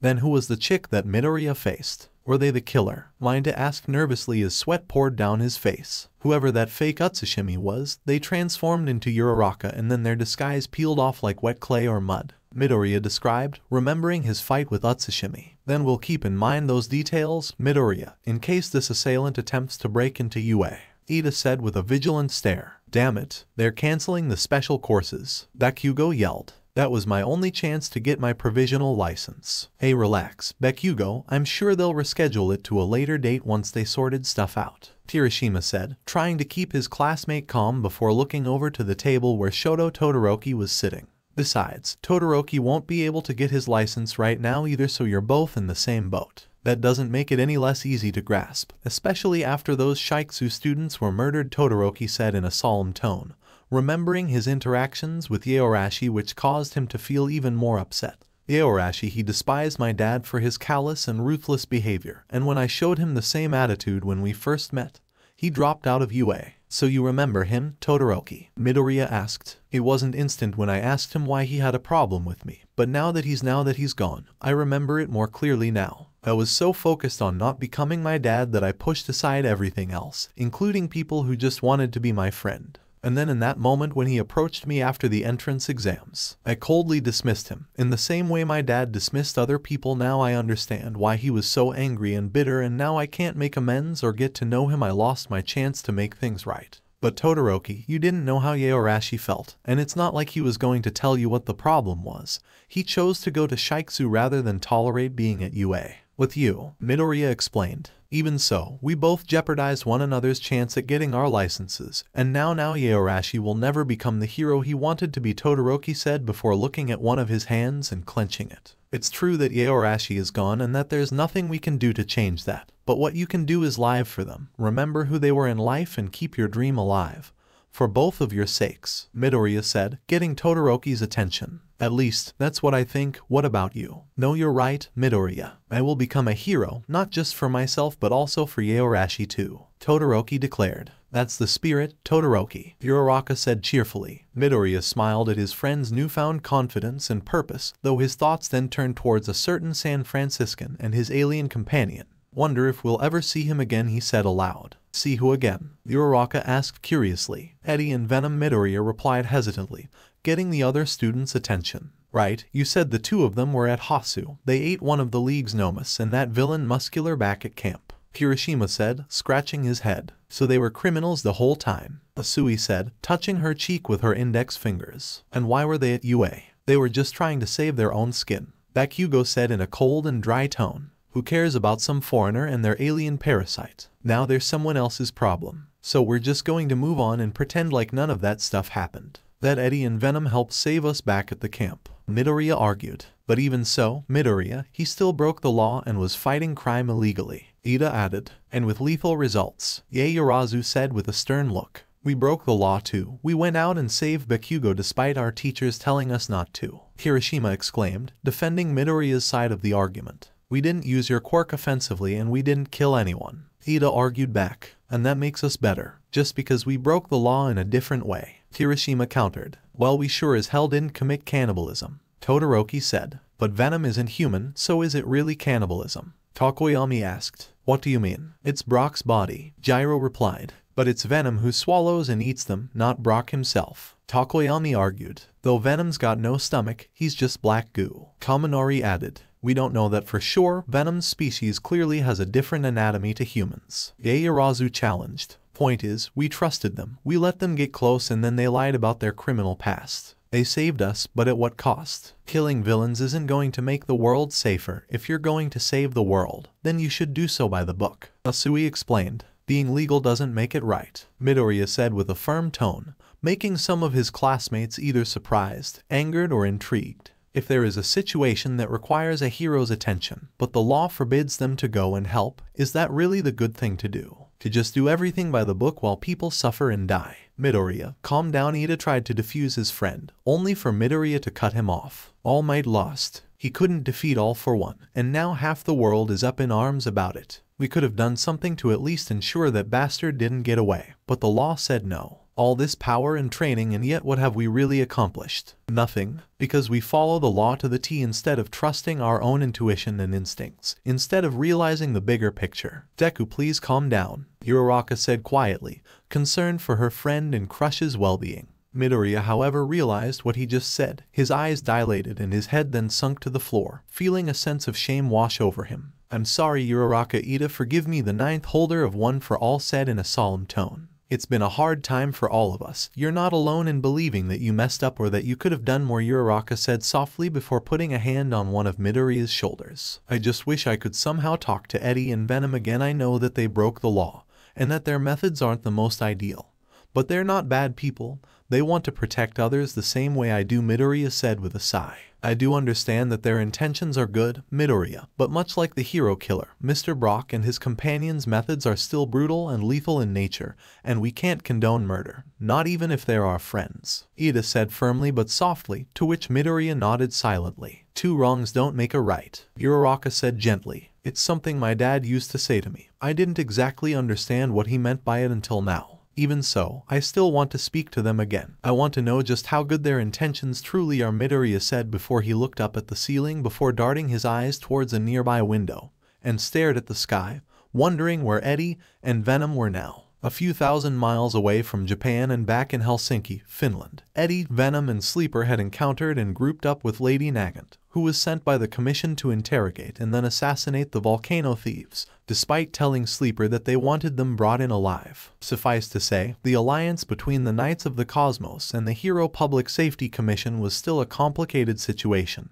given the Commission's prejudice and distrust towards the Clinter. The four newly formed allies were moving between the streets of the city, trying to not draw too much attention to themselves, especially after the fight between the volcano thieves that destroyed part of a city street. Sleeper was using his scanner to keep track of the mercenaries' location while Eddie and Nagant followed behind. "Hey Eddie," Venom said, his head sprouting out of Eddie's shoulder. "What do you want? We're supposed to be keeping a low profile, which means keeping your face hidden," Eddie said with an annoyed tone. "Why is Iceland called Iceland if it's green and Greenland is called Greenland if it's icy?" Venom asked, causing Eddie to groan and Nagant to just look at the two with a bemused expression. "What does this have to do with anything?" Eddie asked. "I'm not from Earth, Eddie, so therefore I don't know its history," Venom replied. "Why would I know the answer though? I wasn't exactly at the top of my history class back in school," Eddie said, before Nagant moved closer to the two. "The Norse back in their Viking days came to Greenland, pillaging and conquering it like everywhere they landed, and then gave it the name Greenland so that more of their Norse comrades would be inclined to settle there, even if it's an icy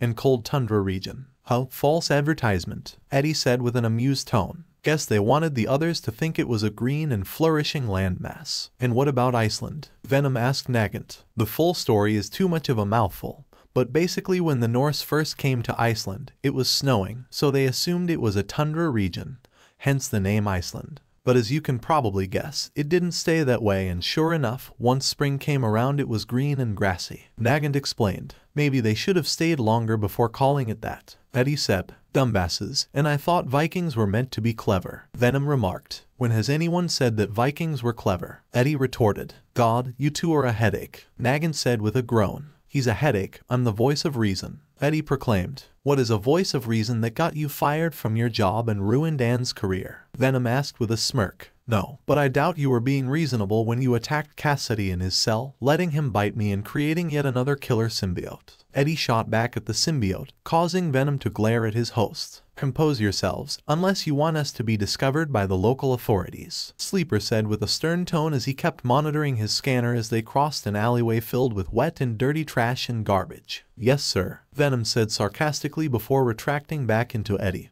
who then looked at Nagant again before speaking up. "So, Nagant, I'm not telling you my name if that's what you're going to ask," Nagant said firmly. "No, not that. I just wondered how you got caught up in the Commission's business," Eddie said, to which Nagant sighed. "Well, before that smart-ass Hawks became the Commission's lapdog, I was their weapon, their assassin, tasked with killing the targets they chose for me, given my reputation as Japan's best sniper," Nagant explained. "But when I wouldn't take out certain targets for them, they locked me up and branded me a villain." "Damn, that's rough," Eddie said with a sympathetic tone. "Yeah, well, imagine being inside of Tartarus, unable to move or tend to yourself, having the guards wheel you around and feed you and bathe you. It's fucking humiliating," Nagant said with a hint of anger. "You're being surprisingly open for someone who doesn't want to share personal information," Eddie remarked. "So now you want me to be dishonest?" Nagant asked with a brow raised. "No, I just didn't think you'd spill the beans like this," Eddie said awkwardly. "That's only one part of the story, the rest of it is confidential," Nagant said. "All right, I won't pry any further," Eddie said. "We are getting closer to the volcano thieves' location. It would be best to return to the ship and re-establish a plan for dealing with them now that Lady Nagant is here," Sleeper said before typing in something on his holographic screen. "Then we better get back before we're spotted," Eddie said before Venom formed over his body and started to sprint past Sleeper. Sleeper then caught up soon enough, with Nagant tailing them from behind, trying her best to keep pace with the symbiotes. Venom leaped and jumped between the walls of each alleyway they went through while Sleeper did the same, albeit using his hostless nature to weave and move through the air with more finesse and agility. Nagant, though much slower than the two aliens, was able to move quick enough to keep pace, and soon enough, the four newly formed allies arrived back in the forest and headed in the direction of Sleeper's ship. After a few minutes of walking through the forest, they arrived in an open field where the ship was waiting for them. So that's an alien spaceship, Nagant said, surprised by its design and high-tech appearance. Yeah, pretty cool, huh? Venom said with a grin before retracting back into Eddie. It's not like the spaceships you see in movies, Nagant remarked. Were you expecting a disc-shaped saucer and little gray men? Eddie asked with a snarky tone. Now that's just racist, Eddie, Venom said as he sprouted from Eddie's shoulder, annoying the San Franciscan. Let us enter and return to the onboard computer where we can formulate a new strategy, Sleeper said as he opened up the ship and entered inside, followed by Venom and Nagant entering after him. Well, the inside of the ship is just as futuristic and high-tech, Nagant said, looking at the walls, lights and holograms within the ship. The space cop got it from Xandar apparently, Venom commented. Xandar? Nagant asked. Another planet, Eddie replied. Sleeper reached the onboard computer in his ship and brought up its holographic display, with one of the screens showing the location of the volcano thieves. The mercenaries haven't moved from their location, so we can assume they are injured from our fight, Sleeper explained. So what's stopping us from just going after them? Eddie asked. They're not just going to surrender willingly. They may have injuries, but they can still fight and will do so if they feel threatened. We need to capture and restrain them before they can recover their strength, Sleeper replied. Or I could just snipe them from a distance. 3 shots is all I need to take them out, Nagant suggested. We need them alive, not because the Commission told us to, but because we need the information they possess, such as how they knew where to find each piece of the search for the Grendel, Sleeper explained. The Grendel, the giant from the poem of Beowulf, Nagant asked. It's actually an ancient symbiote, an ancestor of ours so to speak, that came to this world ages ago and somehow humanity sealed it away, Venom explained. We're trying to stop them from finding it, because if they do then that means the Grendel could free Null, evil old god that created the symbiotes, but they turned against him when they realized that they didn't want everything being returned to nothing, Eddie explained, causing Nagant to have a confused but intrigued look. What the fuck have I walked into? Nagant said aloud. Not the Wizard of Oz, that's for sure, Venom remarked. Let us focus on the task at hand, which is ensuring the volcano thieves cannot escape and find the next clue to the Grendel's whereabouts, Sleeper said before observing the holographic screens again.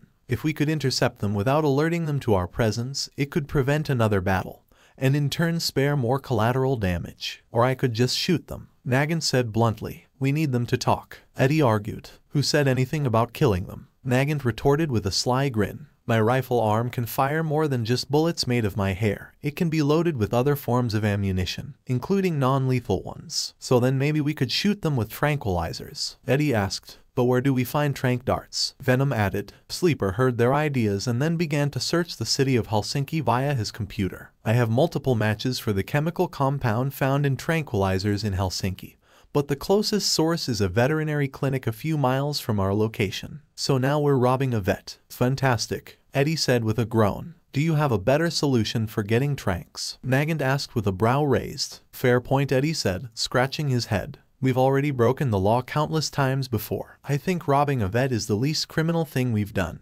Venom commented. We'll need to keep a low profile, so I will break in while you keep watch as a lookout, Nagant said to Eddie. And I don't think I need to say this, but keep the black gooey alien inside. I have a name you know, Venom roared. Not my problem, Nagant said with a dry tone. If we're doing this, then we need to go now. Fine, Sleeper can stay here and keep track of their location while we go and get the tranquilizers, Eddie said. That work for everyone. It is acceptable, Sleeper replied with a nod. Then we'll be back as soon as possible, Nagant said as she and Eddie exited the ship as Venom retracted his head back into Eddie's body. Sleeper watched as his comrades darted through the forest and headed back into Helsinki, while the Knight of the Cosmos looked at the holographic screens that showed the volcano thieves' location before he then brought up a communication line and started to speak. This is Sleeper, the mission is still in progress. Targets are currently injured and holding their position, therefore with the right approach should be apprehended soon. However, there has been a complication to our original plans in the form of a sniper hired by the Hero Public Safety Commission to terminate our targets in spite of their orders to bring them in alive. The Commission is undermining our alliance and not treating the possibility of Null's return seriously. When we are done with our mission, we will discuss the terms of our alliance with the Commission again. And if they refuse to yield, then we must consider the possibility that the Hero Public Safety Commission, and by extension the pro-heroes serving under them, are our enemies. Sleeper spent an hour and a half monitoring the volcano thieves' location and movements, noticing them not leaving the general area, but pacing or moving around it. After several more minutes, the Knight of the Cosmos could hear banter in the distance, though wasn't worried as he knew that it was his allies returning from Helsinki. I honestly expected more security, like a few guards and such. Eddie commented. It's a vet's, not the Bank of England. Nagant retorted as she held a bag containing a few vials of liquid tranquilizer. You sure that stuff is gonna work? Venom asked, sprouting out of Eddie's shoulder. It's horse tranquilizer, which is very potent to humans. Nagant replied. A small dose should knock them out without killing them. Wait, are you saying we stole ketamine? Eddie exclaimed. No, don't be ridiculous, this is xylazine, we're not barbarians. Nagant replied with a groan. Better that than giving them a ketamine addiction. I mean, look at Yoda. Venom remarked. Please tell me you haven't been watching those meme compilations again. Eddie said with an annoyed look. When have we had time to look at them while we're here? Plus, isn't this Earth 200 years in the future or some shit? Venom wondered. Future? Nagant asked, confused. It's a long story, let's just get back to Sleeper so we can make these trank darts. Eddie said as they soon arrived back at Sleeper's ship. Yo Sleeper, we're back with the drugs. Venom roared. No one came after you, therefore I assume you weren't spotted. Sleeper said, turning his head to look at Eddie, Venom and Nagant. Shoplifting is easy compared to assassinating heroes and villains. Nagant said with a shrug before putting the bag of xylazine vials down on a nearby bench. Then let's get to making these darts then. Eddie said, wiping his brow. I assume you have materials for crafting on this vessel of yours. Nagant asked Sleeper. There is an armory in the back of this ship. You can use the materials inside to make those tranquilizer darts. Sleeper replied. Before Nagant then took the bag of xylazine vials and headed straight towards the back of the ship and into the armory. Need any help? Eddie asked, walking towards the armory. No offense, but I don't think making ammunition,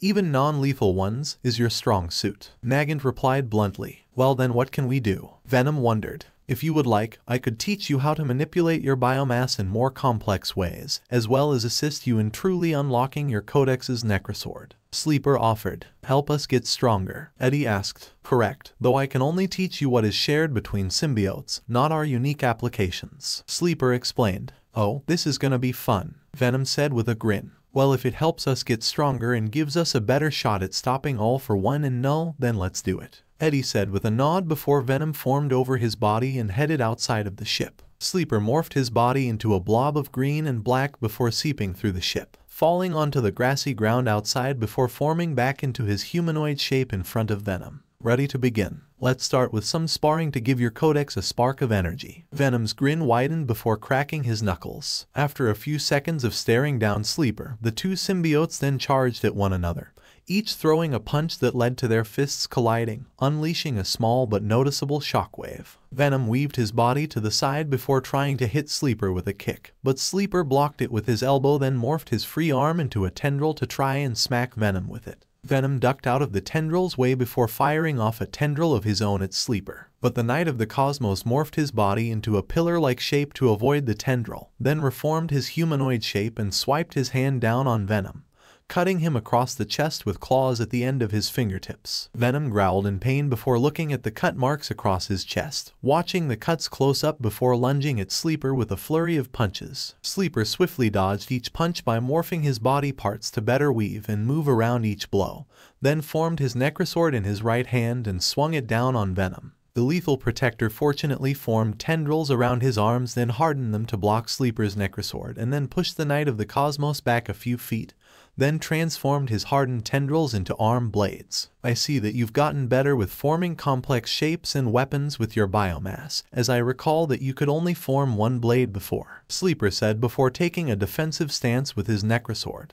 We've been getting stronger ever since we arrived in this universe. It was only a matter of time before we figured this trick out, Venom said, then leaped towards Sleeper and slammed his dual blades down, only for Sleeper to block it with his own. Venom and Sleeper began to sword fight, swinging their blades and clashing hardened biomass and biometal together with enough intensity and force to create sparks upon their blades clashing with each other. Sleeper swung his necrosword higher with the intent to try and hit Venom's head, but Venom ducked out of the way before coiling his arms around his body and then released him in a powerful spin, twirling his arm blades like a spinning top before hitting Sleeper with enough force to knock him into a nearby tree. Sleeper stood back up, his torso having large cut marks in it from Venom's spin attack with his arm blades. Sleeper regenerated from them before picking up his necrosword, which had been knocked out of his hand when he was knocked into the tree, then looked back at Venom. You have indeed gotten stronger. When we first fought, I was able to overwhelm you, but now you can not only damage me but also keep pace. Guess that also comes with having a host unlike me," Sleeper explained.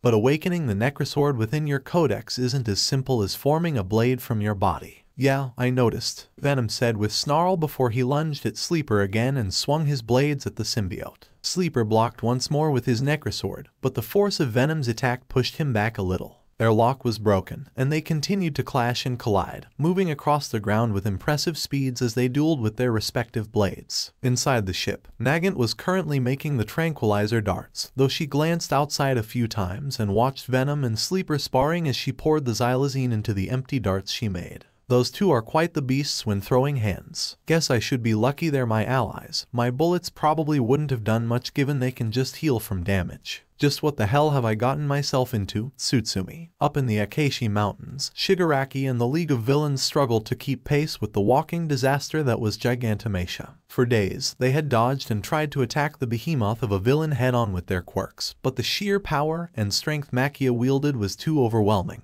With every strike, the earth shook beneath them while large amounts of debris flew around them and made it difficult to navigate around the attacks of All for One's personal bodyguard. Dabai leaped forward and blasted Gigantomachia with a large wave of blue flames while Spinner threw several knives in the behemoth's direction as well. However, neither fire nor knives could slow down Machia, who rushed forward to try and pulverize them with a powerful left punch. But Spinner and Dabai were quickly pulled out of the way by Magna's magnetism quirk, intercepting the punch with her magnet before trying to repel Gigantomachia back with the opposite polarity. "Damn it, this bastard is resisting my quirk's current polarity.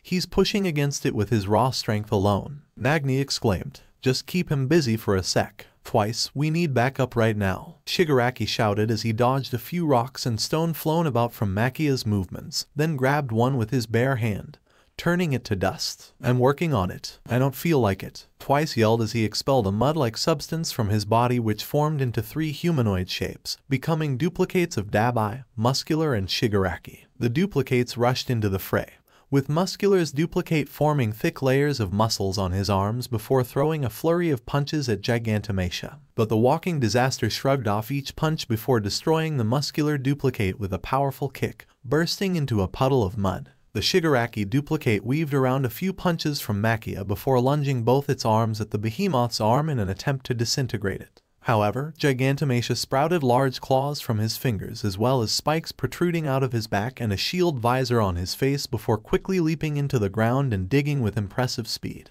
"He's digging underground," Shigaraki exclaimed in disbelief. "Looks like you've managed to force Machia into using one of his other quirks that I gave him." All for One stated. "You're telling me this monster has multiple quirks, like the Namu?" Spinner shouted as he kept count of his knives and weapons. "To ensure he would be the ultimate bodyguard, I gave Machia several quirks which have turned him into a force of nature with no limits or weakness to hold him back. Gigantomachia is a rare specimen of a human, so unnaturally strong and tough that the doctor and I used him as the template for all Namu." All for One explained. "The quirk you saw just now is called Mole, granting Machia claws and armor that will help him dig and move underground like, well, a mole." "And how the hell are we supposed to find them?" Magni shouted. "With patience and focus, my friend," Mr. Compress replied as he surveyed the area around, thinking as to where Machia would pop up from as he played with a few of his compressed marbles. "He'll need to surface if he wishes to attack us again." Rumbling was heard across the ground, indicating to the League that Gigantomachia was going to resurface. Rocks and chunks of earth were flung around once more as the ground opened up, large cracks extending from the opening as the mountain shook violently. Gigantomachia emerged from the ground and swung one of his clawed hands at Spinner, only for Mr. Compress to quickly place his hand on the nearest claw,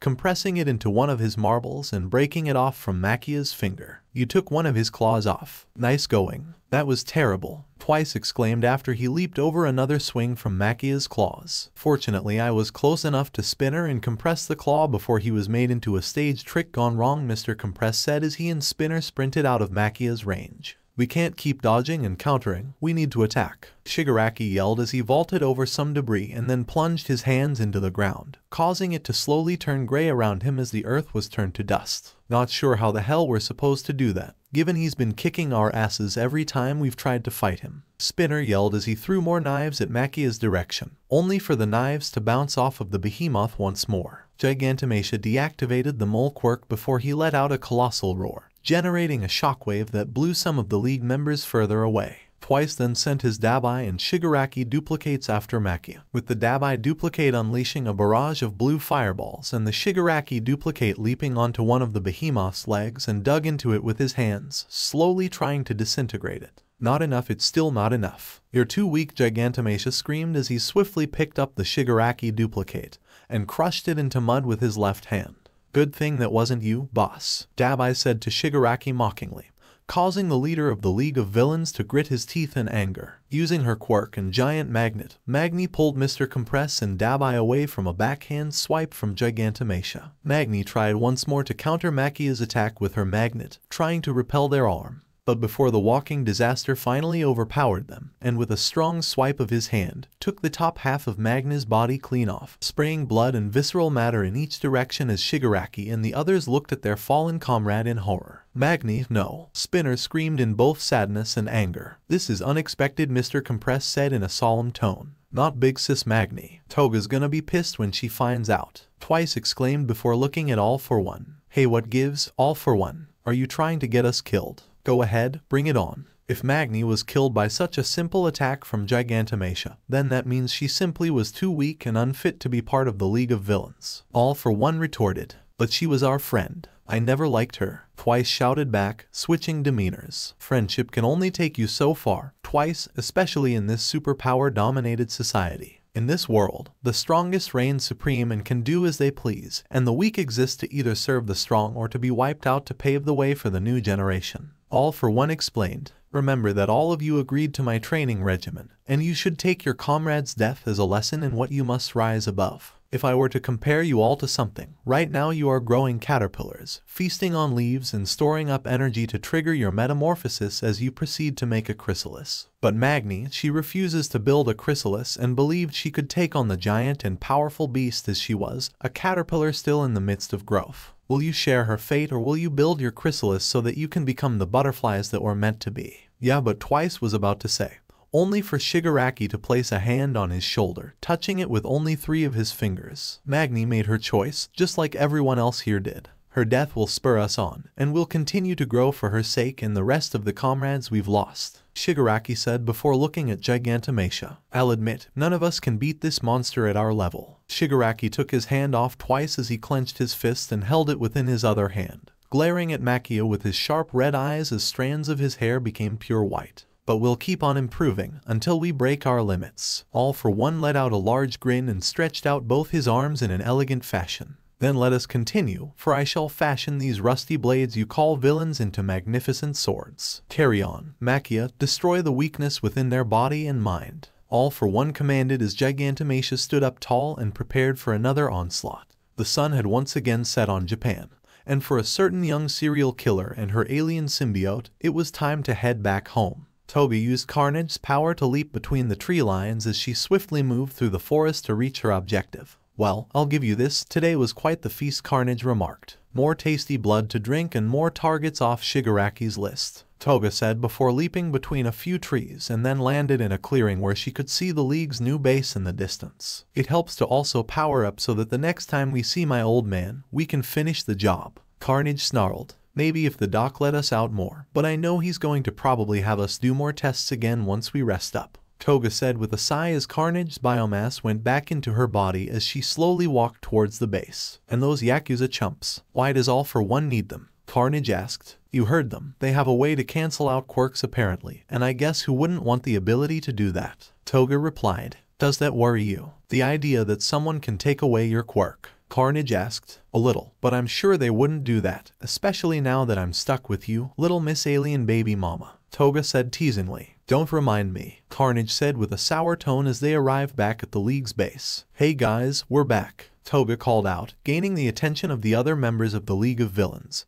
who had a more grim and solemn expression on their faces. Evening ladies, how did it go? Mr. Compress asked in a more composed manner. Child's play. It was easy taking out those Ketsubutsu kids. Just had to transform into the right person so they would let their guard down, Toga replied with a sinister grin, before holding up 4 vials of blood. Whoa, you got more blood samples. That's impressive, I could do better, Twice remarked, shifting between demeanors once again. Toga and Carnage had begun to notice the negativity in the air, and Toga especially felt like someone was missing in their group. The answer then crosses Toga's mind. "Where's Magni? Wasn't she with you when you left?" Toga asked with a concerned tone. "She was, but she was killed earlier today," Spinner replied somberly. "What? The big sis Magni is dead? This can't be happening," Toga exclaimed as she started to panic. "Sorry to say, but this is all true," Toga Mr. Compress said. "Magni died trying to become stronger for the League, for all of us. She gave her life so we could all have a fighting chance, a chance to grow and evolve as villains. We'll carry on her dream, Toga," Shigaraki said, leaning against a wall. "But in other news, it sounds like you've had a winning streak. Though I do wonder how you've been able to accomplish all of this in spite of the schools banding together to better protect their students." "That's where I come in, a little trick I picked up from my brother.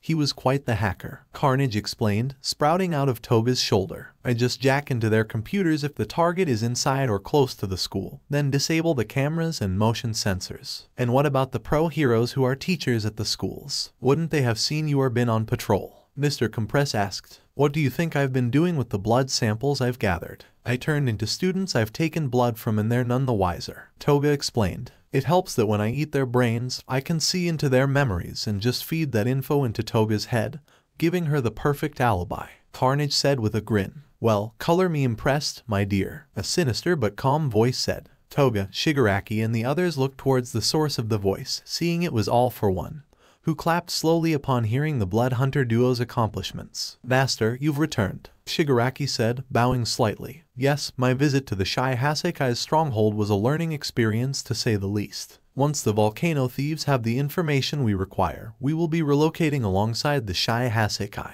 All for One explained. "The League and those Yakuza guys, under the same roof?" Spinner questioned. "They are our allies after all, and therefore we should have their back as they work on the quirk-destroying formula," All for One replied. "Meanwhile, mine and the good doctor's work with Toga and Carnage will continue as scheduled." Carnage visibly flinched and cringed upon hearing All for One's words, while Toga just gave a look of discomfort but acceptance, realizing how futile it is to resist. "You mentioned the volcano thieves before. I presume you hired them for something related to your plans?" Mr. Compress asked. "Correct, Mr. Compress. They are searching for something that my benefactor is very interested in finding. It's just a matter of time before they complete their task." Shigaraki listened to his master's words subconsciously as he kept explaining and clarifying his plans to the League, but he still found himself contemplating what All for One's benefactor's true motives are. Ever since his master reappeared after his sudden disappearance during his battle with All Might, Shigaraki felt as though that All for One wasn't the same as the one he grew up under. But after a couple of minutes, he then dismissed these thoughts and continued to listen to All for One. About an hour had passed since the volcano thieves had discovered where to go in order to locate the Grendel, though the three of them were still sitting around inside of the old farmhouse, resting up so that they could fully use their quirks once again.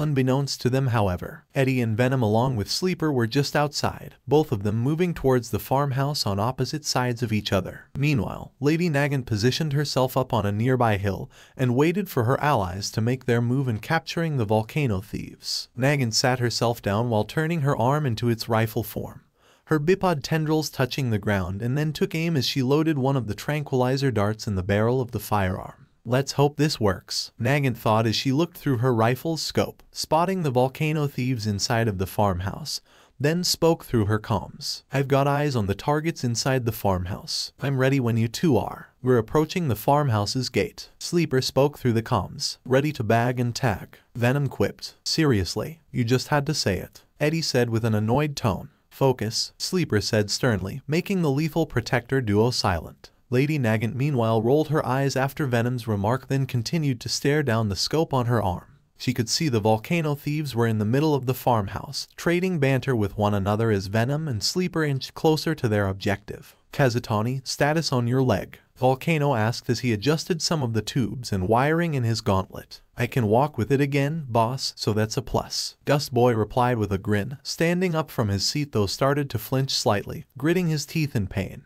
"Well, it still hurts, but at least I'm not limping anymore. Good, the sooner we find this manuscript for All for One, the better," Dusty Ash said while twirling her tanto around, before putting it back in the sheath. "Oh, I already have been crunching the numbers." "Crunching the numbers?" Gust Boy asked, confused. "She means money, you moron," Volcano said with a groan. "So, how much?" 300 million yen. Dusty Ash replied excitedly, shooting one arm up into the air while lifting one leg behind her. Whoa, that's quite a price you've set, Heizono, Gust Boy exclaimed, his eyes widening in surprise. That's quite the number, though I'm sure the big bad symbol of evil has enough bank accounts to cover that cost, Volcano said, before readjusting his gauntlet. He was the Dark King of the criminal underworld, so you'd expect him to be loaded, Dusty Ash said with a giggle as she put her arm and leg back down and gave the two of them a wink. Nagant, do you have a clear shot? Sleeper asked through the comms as he reached the shed near the farmhouse. I do, and I'm ready to fire, Lady Nagant replied, having her rifle aimed at Volcano's chest. Take the shot, Sleeper said, before summoning his necrosword and prepared for battle. Lady Nagant then exhaled and held her breath before firing her rifle. The tranquilizer dart flew through the air at supersonic speeds,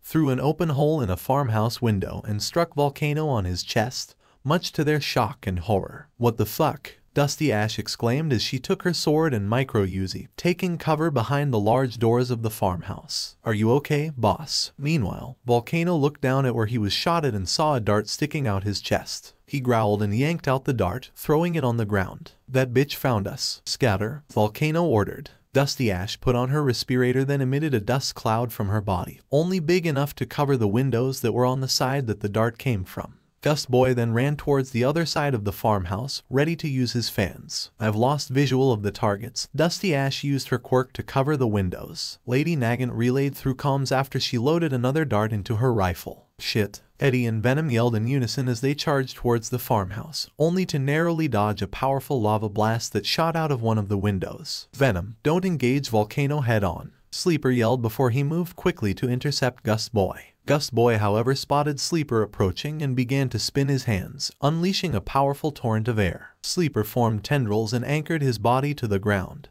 preventing Gust Boy's attack from knocking him further away from his targets. This alien freak is anchoring himself to the ground. I can't blow him away, Gust Boy shouted. Well then allow me to help you with that, Dusty Ash called out as she then ran towards Gust Boy, shooting a burst of rounds from her micro-Uzi at Sleeper and shot a stream of dust to combine with Gust Boy's attack. Sleeper used his necrosword to block each of the bullets, then switched to inferred vision to see through the cloud of dust fired at him. He then leaped through the dust cloud and swung his necrosword down on Dusty Ash, who only managed to just block his blade with hers before Sleeper was blown into the shed by Gust Boy, crashing into a few boxes and tools. You okay, Ash? Gust Boy asked his comrade. I'm all good, Dusty Ash replied. Nagant, we need to tag the other two mercs fast while the first dart takes effect, Eddie said within Venom and through the comms. Volcano then rushed out of the farmhouse, furiously unleashing a volley of lava blasts at Venom, who dodged each attack before leaping into the air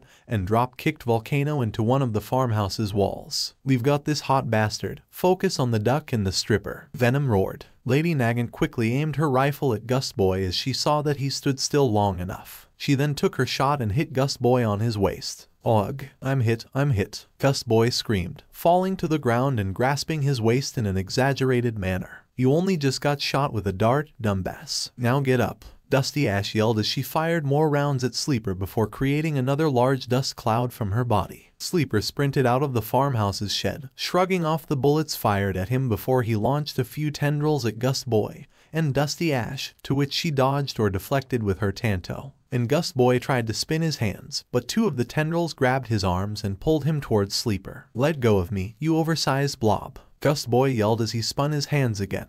And though it didn't break Sleeper's hold, it launched the mercenary into the air. Oh shit. Sleeper then yanked the tendrils and slammed Gust Boy headfirst into the ground, knocking him out cold. Dusty Ash grit her teeth after seeing her comrade get taken down. She put her gun away, and then charged at Sleeper, slashing at him multiple times once she got close enough. But Sleeper was able to keep pace and blocked each of her swings, then counter-attacked with an upward strike. Dusty Ash blocked it just in time, but it was still strong enough to send her flying back a dozen feet away from Sleeper. Volcano, Gust Boy is down, Dusty Ash shouted before landing in a way that minimized the impact and quickly raised her tanto back up in a guarding position. She also quickly scanned the area and saw Lady Nagant. I also spotted Lady Nagant. She's up on the hill. Deal with her while I take on these freaks, Volcano yelled before blasting a volley of lava at Venom, who just managed to dodge the blast yet again. Without saying another word, Dusty Ash nodded and ran towards Lady Nagant's position while reloading her micro-Uzi. Afterwards, she used her quirk to shoot out a large cloud of dust in front of herself, but as soon as she did so,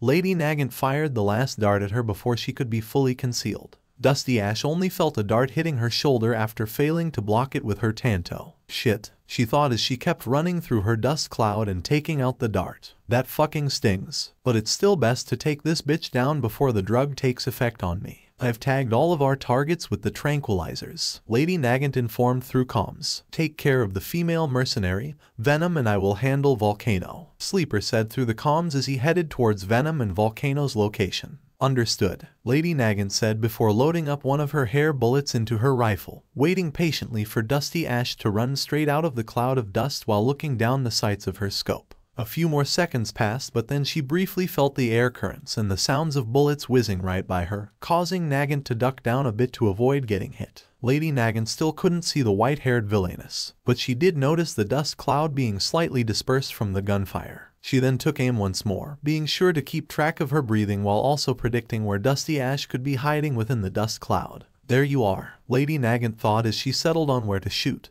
and then fired her rifle, hearing Dusty Ash scream along with some gunfire from her micro-Uzi. She then saw Dusty Ash tumbling out the side of the dust cloud, letting go of her gun and tanto, and ended up lying down on the ground shortly afterwards. Lady Nagant changed her arm back to normal before going down to meet Dusty Ash face to face. Dusty Ash herself meanwhile tried to stand up as she saw the female sniper quickly running towards her, but ended up stumbling as she was hit in the leg. She quickly scanned the area for her weapons and shuffled towards her micro-Uzi as fast as she could. And she did end up grabbing it and leaned up to fire at Lady Nagant. However, the former pro hero was already in front of her and immediately disarmed her with a roundhouse kick to her right hand. VOICEOVER. Dusty Ash was about to shout, but then Lady Nagant followed up her kick with a hard punch that landed on the right side of Dusty Ash's head, knocking her out. Dusty Ash has been taken care of, Nagant said through the comms before putting restraints on Dusty Ash, then lifted her off the ground and started to watch the fight. Now we just have to cool this hot head down, Venom roared. Venom leaped over a lava blast from Volcano before forming an arm blade and slammed it down on the mercenary,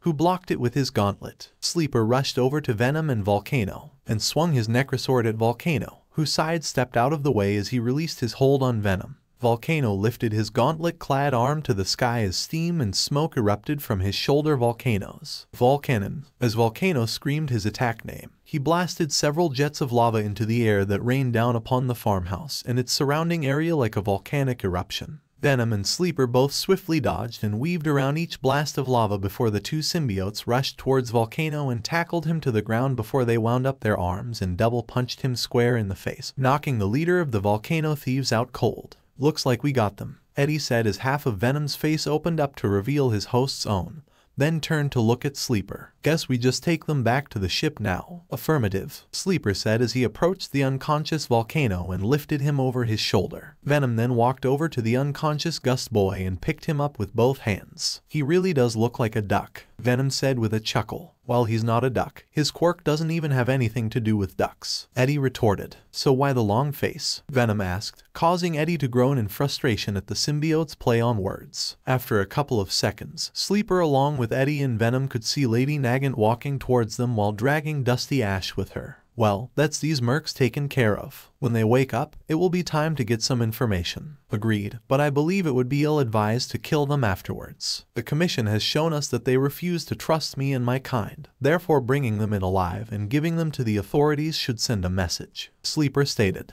And what message would that be? Nagant asked. We're not monsters. We can show restraint even when it would be easier to simply take their lives, Sleeper replied. Lady Nagant only hummed and nodded at Sleeper's response. Sleeper began slapping special cuffs on Volcano and Gust Boy's hands, restraining their unconscious selves. But once they were about to make their way back to the ship, Eddie and Lady Nagant started to feel off balance. What the hell? Eddie and Venom said in a lethargic tone, and Venom himself put a hand on the side of his head. What's happening? Sleeper asked, noticing the three's behavior. We feel like we've chugged a dozen beers, Venom said, as his face opened up and Eddie proceeded to vomit on the ground. You're in a state of vertigo. But how? Sleeper questioned as he started to pick up something on his sensors. That must be someone's quirk, Nagant replied as she stumbled and lost a hold of Dusty Ash. But who could have found out about us? Hick, that would be us. A male voice with slurred speech replied. The group then turned to see two men walking towards them. One of them was tall and muscular with giant gauntlets and a plague doctor's mask that was colored black with red lines. He also wore a black tank top, olive green jeans and orange sneakers. The second man had long, greasy black hair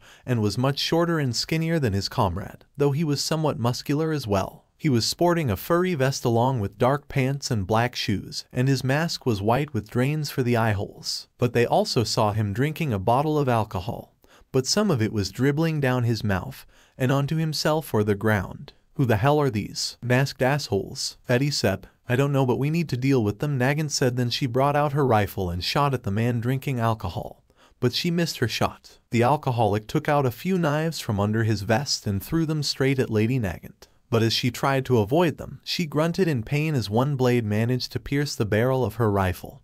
One managed to cut her on her waist, and two other blades were lodged in her shoulder. Oh, she's quite feisty, isn't she? The skinny man in the white mask and fur vest chuckled, dropping his now empty bottle and picking up Dusty Ash. I thought these guys were meant to be the best, the muscular guy with the plague doctor mask said, picking up Volcano and Gust Boy. Well, remember Hick, remember that we're only here to assist the mercs in case this was to happen to them, the skinny alcoholic stated. And it seemed like they needed us, Hick, after all. Hey, give those back, you mother, Venom tried to say, but lost balance and fell over. Try not to move while the quirk's ability is still in effect, Sleeper said, moving about with zero difficulty. What the heck, how are you still moving? The masked alcoholic asked in confusion. It seems that this quirk only works on terrestrial organisms with developed organs. I have no such organs in my biomass, not ones that would be plagued by intoxication. Not unless I was bonded to a host like you are, Sleeper replied, looking at the dazed Venom. I can still help to stop them, Lady Nagant stated as she took out the knife that was blocking the barrel of her rifle. Hick, it seems as though you're also able to resist. No matter, we're only here to extract the volcano thieves anyway,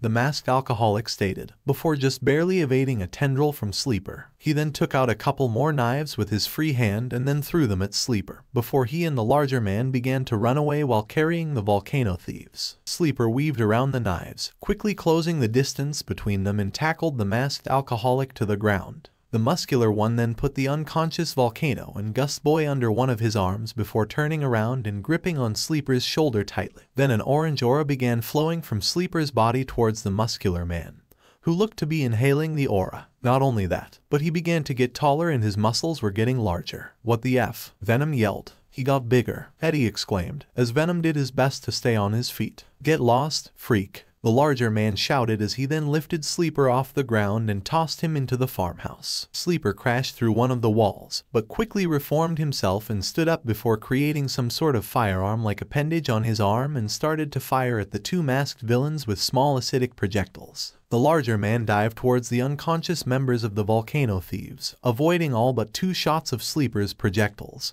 grunting and roaring in pain as he felt their acidic touch. Damn it, the larger man yelled as he proceeded to use his quirk again, absorbing the stamina and vitality of Sleeper once more. Lady Nagant, who was trying to keep her aim steady the whole time under the effect of the alcoholic's quirk, finally took her shot as she felt the time was right. And this time she managed to land a shot on the alcoholic's arm, causing him to let go of the knives he had in his hand. However, Nagant grunted as she felt the barrel from her rifle arm crack under pressure from where the knife penetrated. The skinnier man endured the pain and then threw a few more knives at Sleeper and Lady Nagant using his other hand. The former pro hero dashed to the side to avoid them while Sleeper simply created holes in his body that the knives slipped through as he lunged at the masked drunkard, only for the larger man to step in front of his comrade and used a powerful right hook to send him skidding across the ground. That hulking brute, his quirk seems to draw power from others, like an energy siphon. No wonder I feel weaker and light-headed, Sleeper thought, as he used his claws to halt his body mid-skid and quickly stood back up.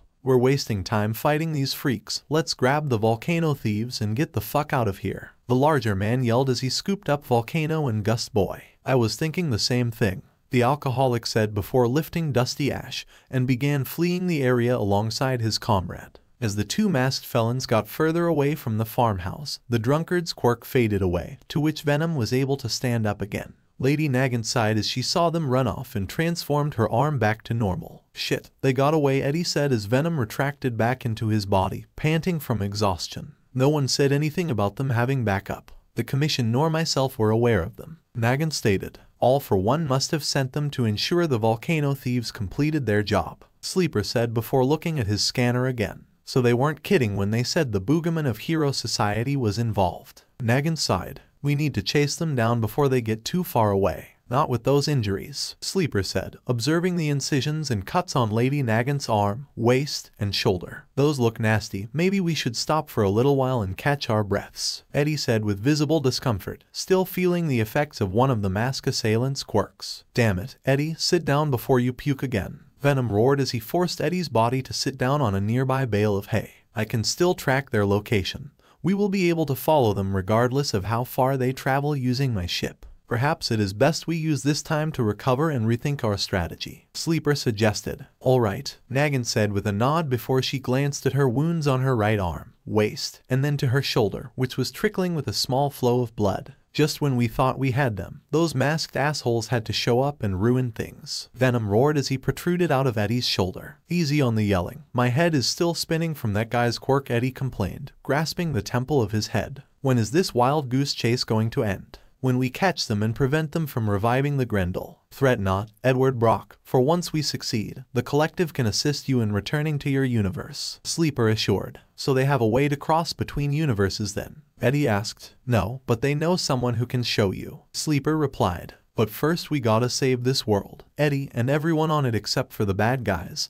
They can just get eaten for all I care, Venom remarked. Lady Nagant chuckled at Venom's remark as she found it rather amusing, and that surprised both Eddie and Venom. Was that a laugh I heard? Eddie asked with a brow raised. Sounds like it to me, Eddie, Venom said with a grin. I have no idea what you're talking about, Nagant said playfully before she sat down on another hay bale and looked off in the distance, thinking about her contract with the Commission. Just how many more lies and deceptions have you got up your sleeve, you corporate assholes? Overhaul's week had been eventful to say the least. He was given the order from All for One to create more quirk destroyers, which meant doubling his work efforts and utilizing Irie's flesh and blood even more. However, yesterday, Irie escaped from the Shai Hasekai's headquarters, forcing the young Yakuza to pursue her. This in turn led to an encounter with two heroes in training who Irie ran into, running the risk of their plans being discovered. And since then, Overhaul was getting more suspicious that heroes in the nearby area were catching up to him, fearing what All for One would do should he be captured or unable to meet his quota. Damn those brats. Had Irie not piped down when I told her to, our base and operations could have been compromised. All for One had me send 2 of the 8 bullets to shadow the volcano thieves as they search for their prize. He's yet to reveal to me who his benefactor is, but I will find out one way or another. It's just a matter of time, Overhaul thought as he walked down the hall towards the meeting room,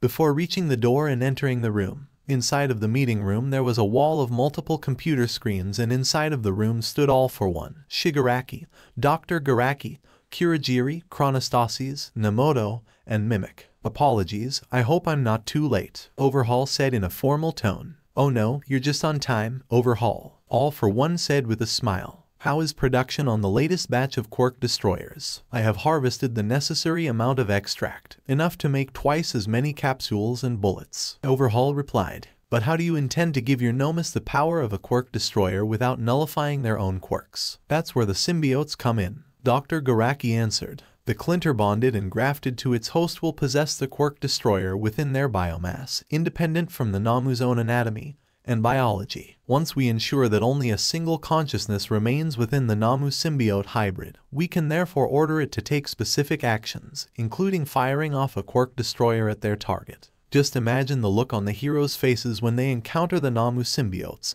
and then in the blink of an eye, their precious quirk is gone, and there would be nothing stopping our creations from devouring every pro in the country. All for One said with a sinister grin. Sounds like a twisted Frankenstein's monster if you ask me, Chronostasis said half-heartedly, causing Shigaraki to shoot a glare at the Yakuza. Remember your place, Yakuza dog. My master chose to spare you instead of just killing all of you one by one. If his and the doctor's plan works, then we'll be able to destroy this rotten world. Shigaraki said, placing a hand on Chronostasi's shoulder, touching it with only 4 of his fingers. Let go of my shoulder, Chronostasis said uncomfortably. Take your hand off my subordinate. Shigaraki, we may work under all for one, but the chain of command in the Shai Hasekai is shadowed by me, Overhaul said, glaring back at Shigaraki. Shigaraki looked at Chronostasis before letting out a dark cackle as he let go of Chronostasis' shoulder, allowing the masked Yakuza to have a moment of relief, being glad Shigaraki didn't put down his 5th finger. Anyway, there are 2 other things I would like to discuss with you today,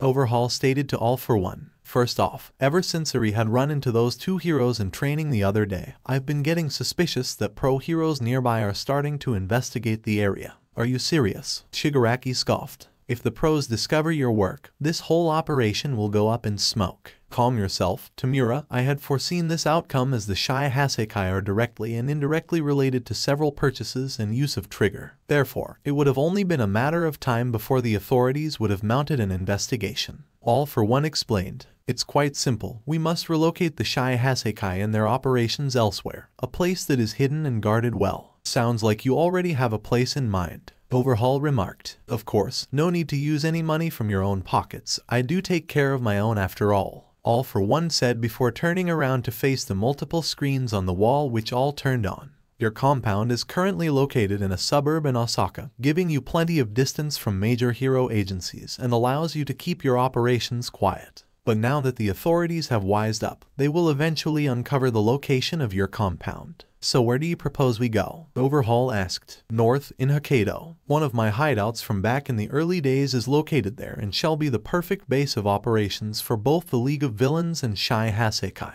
It's been renovated to house an entire army, and the good doctor has had an underground facility built below it, big and sturdy enough for experimentation and research. All for One replied. I have already relocated much of my research and specimens to the Hokkaido facility, and I've had some success with Carnage's reproduction cycle, Dr. Garaki said. So she has conceived offspring? Overhaul asked curiously. All for One has been generous enough to inform me of your contribution to this army he seeks to build. Well, I guess it can't be helped. Best you understand what we seek to merge with the Namu after all, Dr. Garaki replied with a shrug. Come by the lab later and see for yourself, Kaichisaki. My name is Overhaul, the Yakuza boss said with a venomous tone. But of course, Dr. Garaki chuckled. But speaking of the lab, I should return to it. This Namu symbiote army isn't going to make itself. That's one issue taken care of, I guess. Overhaul sighed. However, there is something else I wish to discuss with you, All for One, in private. Shigaraki, you and Kurogiri can assist the rest of the Shai Hasekai with the relocation process, All for One said.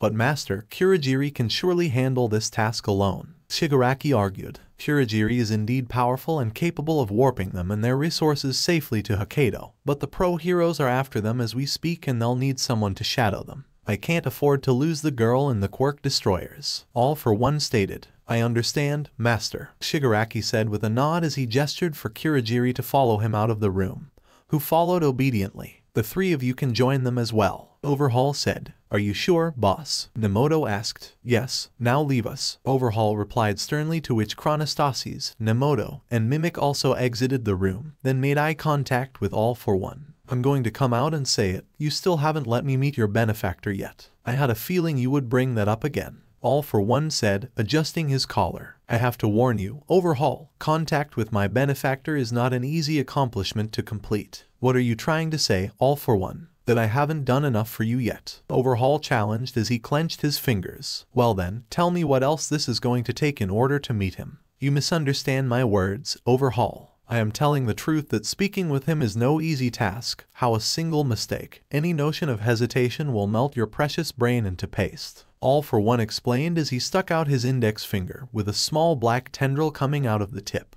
What the hell are you going to do to me? Overhaul exclaimed, instinctively backing away into his seat. Well, you wanted to meet my benefactor, didn't you? All you have to do is connect your brain into the symbiote hive mind, All for One instructed. The what? Overhaul said in confusion. The symbiotes aren't just bonded to their host, they are all connected to a massive neurological and metaphysical construct made from billions of years of knowledge and memories passed on across time and space by their kind. Through connecting to it like I have, you shall be able to meet my benefactor, All for One explained. So, you're telling me that your benefactor is a symbiote as well? Overhaul asked. The answer to your question is right here. All for one said as the tendril coiled around Overhaul. Word of advice, don't fight it, just let it in. He tried to break free of the tendril's grasp, but he could hardly move at all before feeling a sudden sting on the back of his head. Then shortly after, the Yakuza boss felt an overwhelming sensation throughout his entire mind as his consciousness shot down a stream of cosmic neurons. Countless information spanning across billions of light years and across different universes flowing through it. His head was twitching and jerking around sporadically during that time. All this information came so suddenly and was passing by so quickly. Overhaul felt as though his brain was about to explode at any moment, as he gritted his teeth in pain.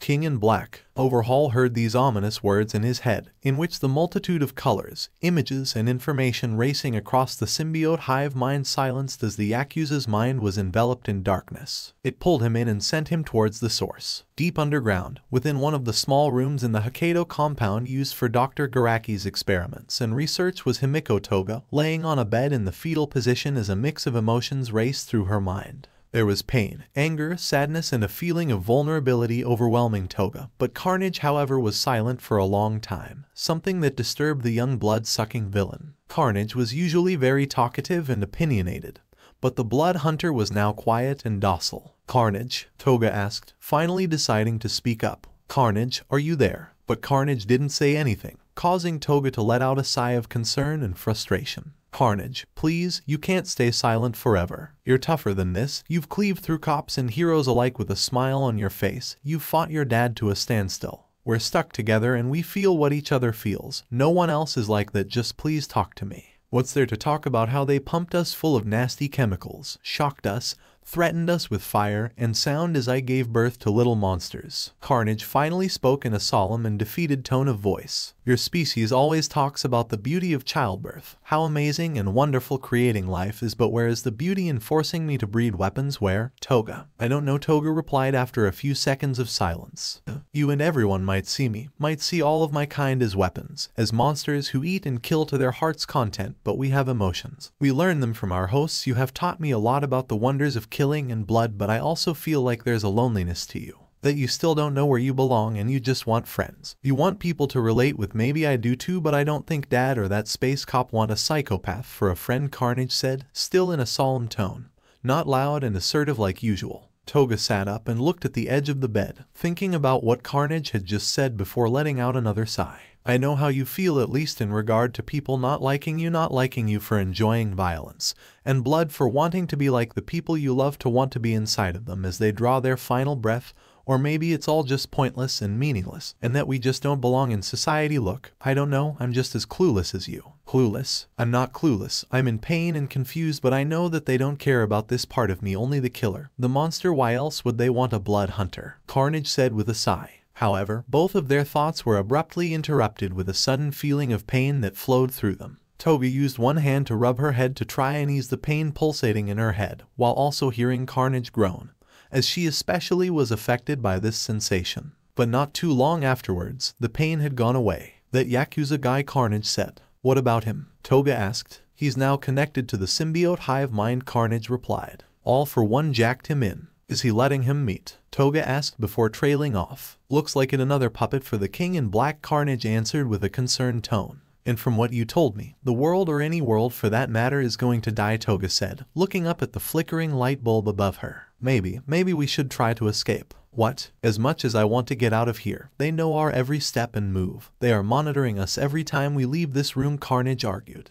"Maybe they do, but I know that maybe the two of us can figure it out," Toga admitted, surprising Carnage. "The two of us? You mean together, like before?" Carnage asked. "No, but maybe it can be better than before if you're willing to trust me again," Toga replied. Carnage remained silent for a few seconds before letting out a groan. She then protruded out of Toga's shoulder and let out a quiet shriek. "Fine, I'll follow your lead. Now hurry up and show us how to get out of here." Toga let out a yawn and stretched her arms behind her back. She then stood up and looked at each of the walls before looking at the ceiling, spying a ventilation shaft above. "Bingo," she said before reaching towards the ventilation shaft's grate, and used Carnage to form 4 small tendrils, quickly unscrewing each of the screws before taking the grate off and climbing through the vent. "This is a little cliché," Toga, Carnage said skeptically. "There are no cameras in the vents, therefore they can't precisely pinpoint our location," Toga explained as she carefully moved through the ventilation shaft. "But they did put a tracker inside me. Carnage said, forming tendrils around Toga's body which clung to the vent's walls and slipped her body through each pathway. Using your special vision powers, I was able to scope out these air vents as we walked through each of the wallways between missions and experiments. The path I'm taking us should lead into a warehouse where some of the venomous are in stasis, Toga explained.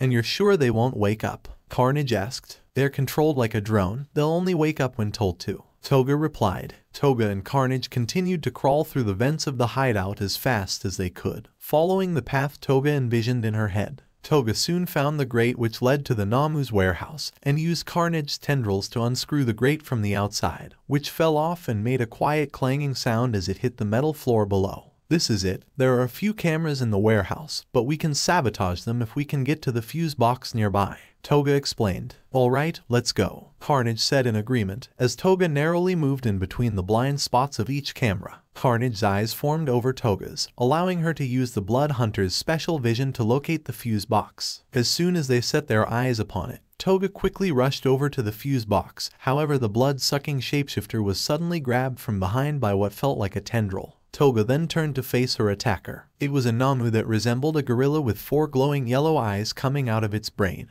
2 metallic horns, as well as having the hooven legs of a buffalo with armored hooves. Instead of having dark blue or pale blue skin over its body, it was covered in a red and black ooze-like substance that pulsated and squirmed around erratically across its body. However, the most noticeable feature was the venomous mouth wasn't beak-like or human-like. It was a gaping mouth with rows of sharp fangs and an elongated tongue. Toga and Carnage stared in horror and shock at what could only be the first of the VENOM symbiotes. So alright folks, that's all for today. Stay tuned for part 7. Do subscribe, like and share for more such videos. Also check out the story and author's Ultimate Demon Beast 65 and somebody on FANFICTIONnet. Press the bell icon to be notified first on release. See you in the next video. Till then, goodbye.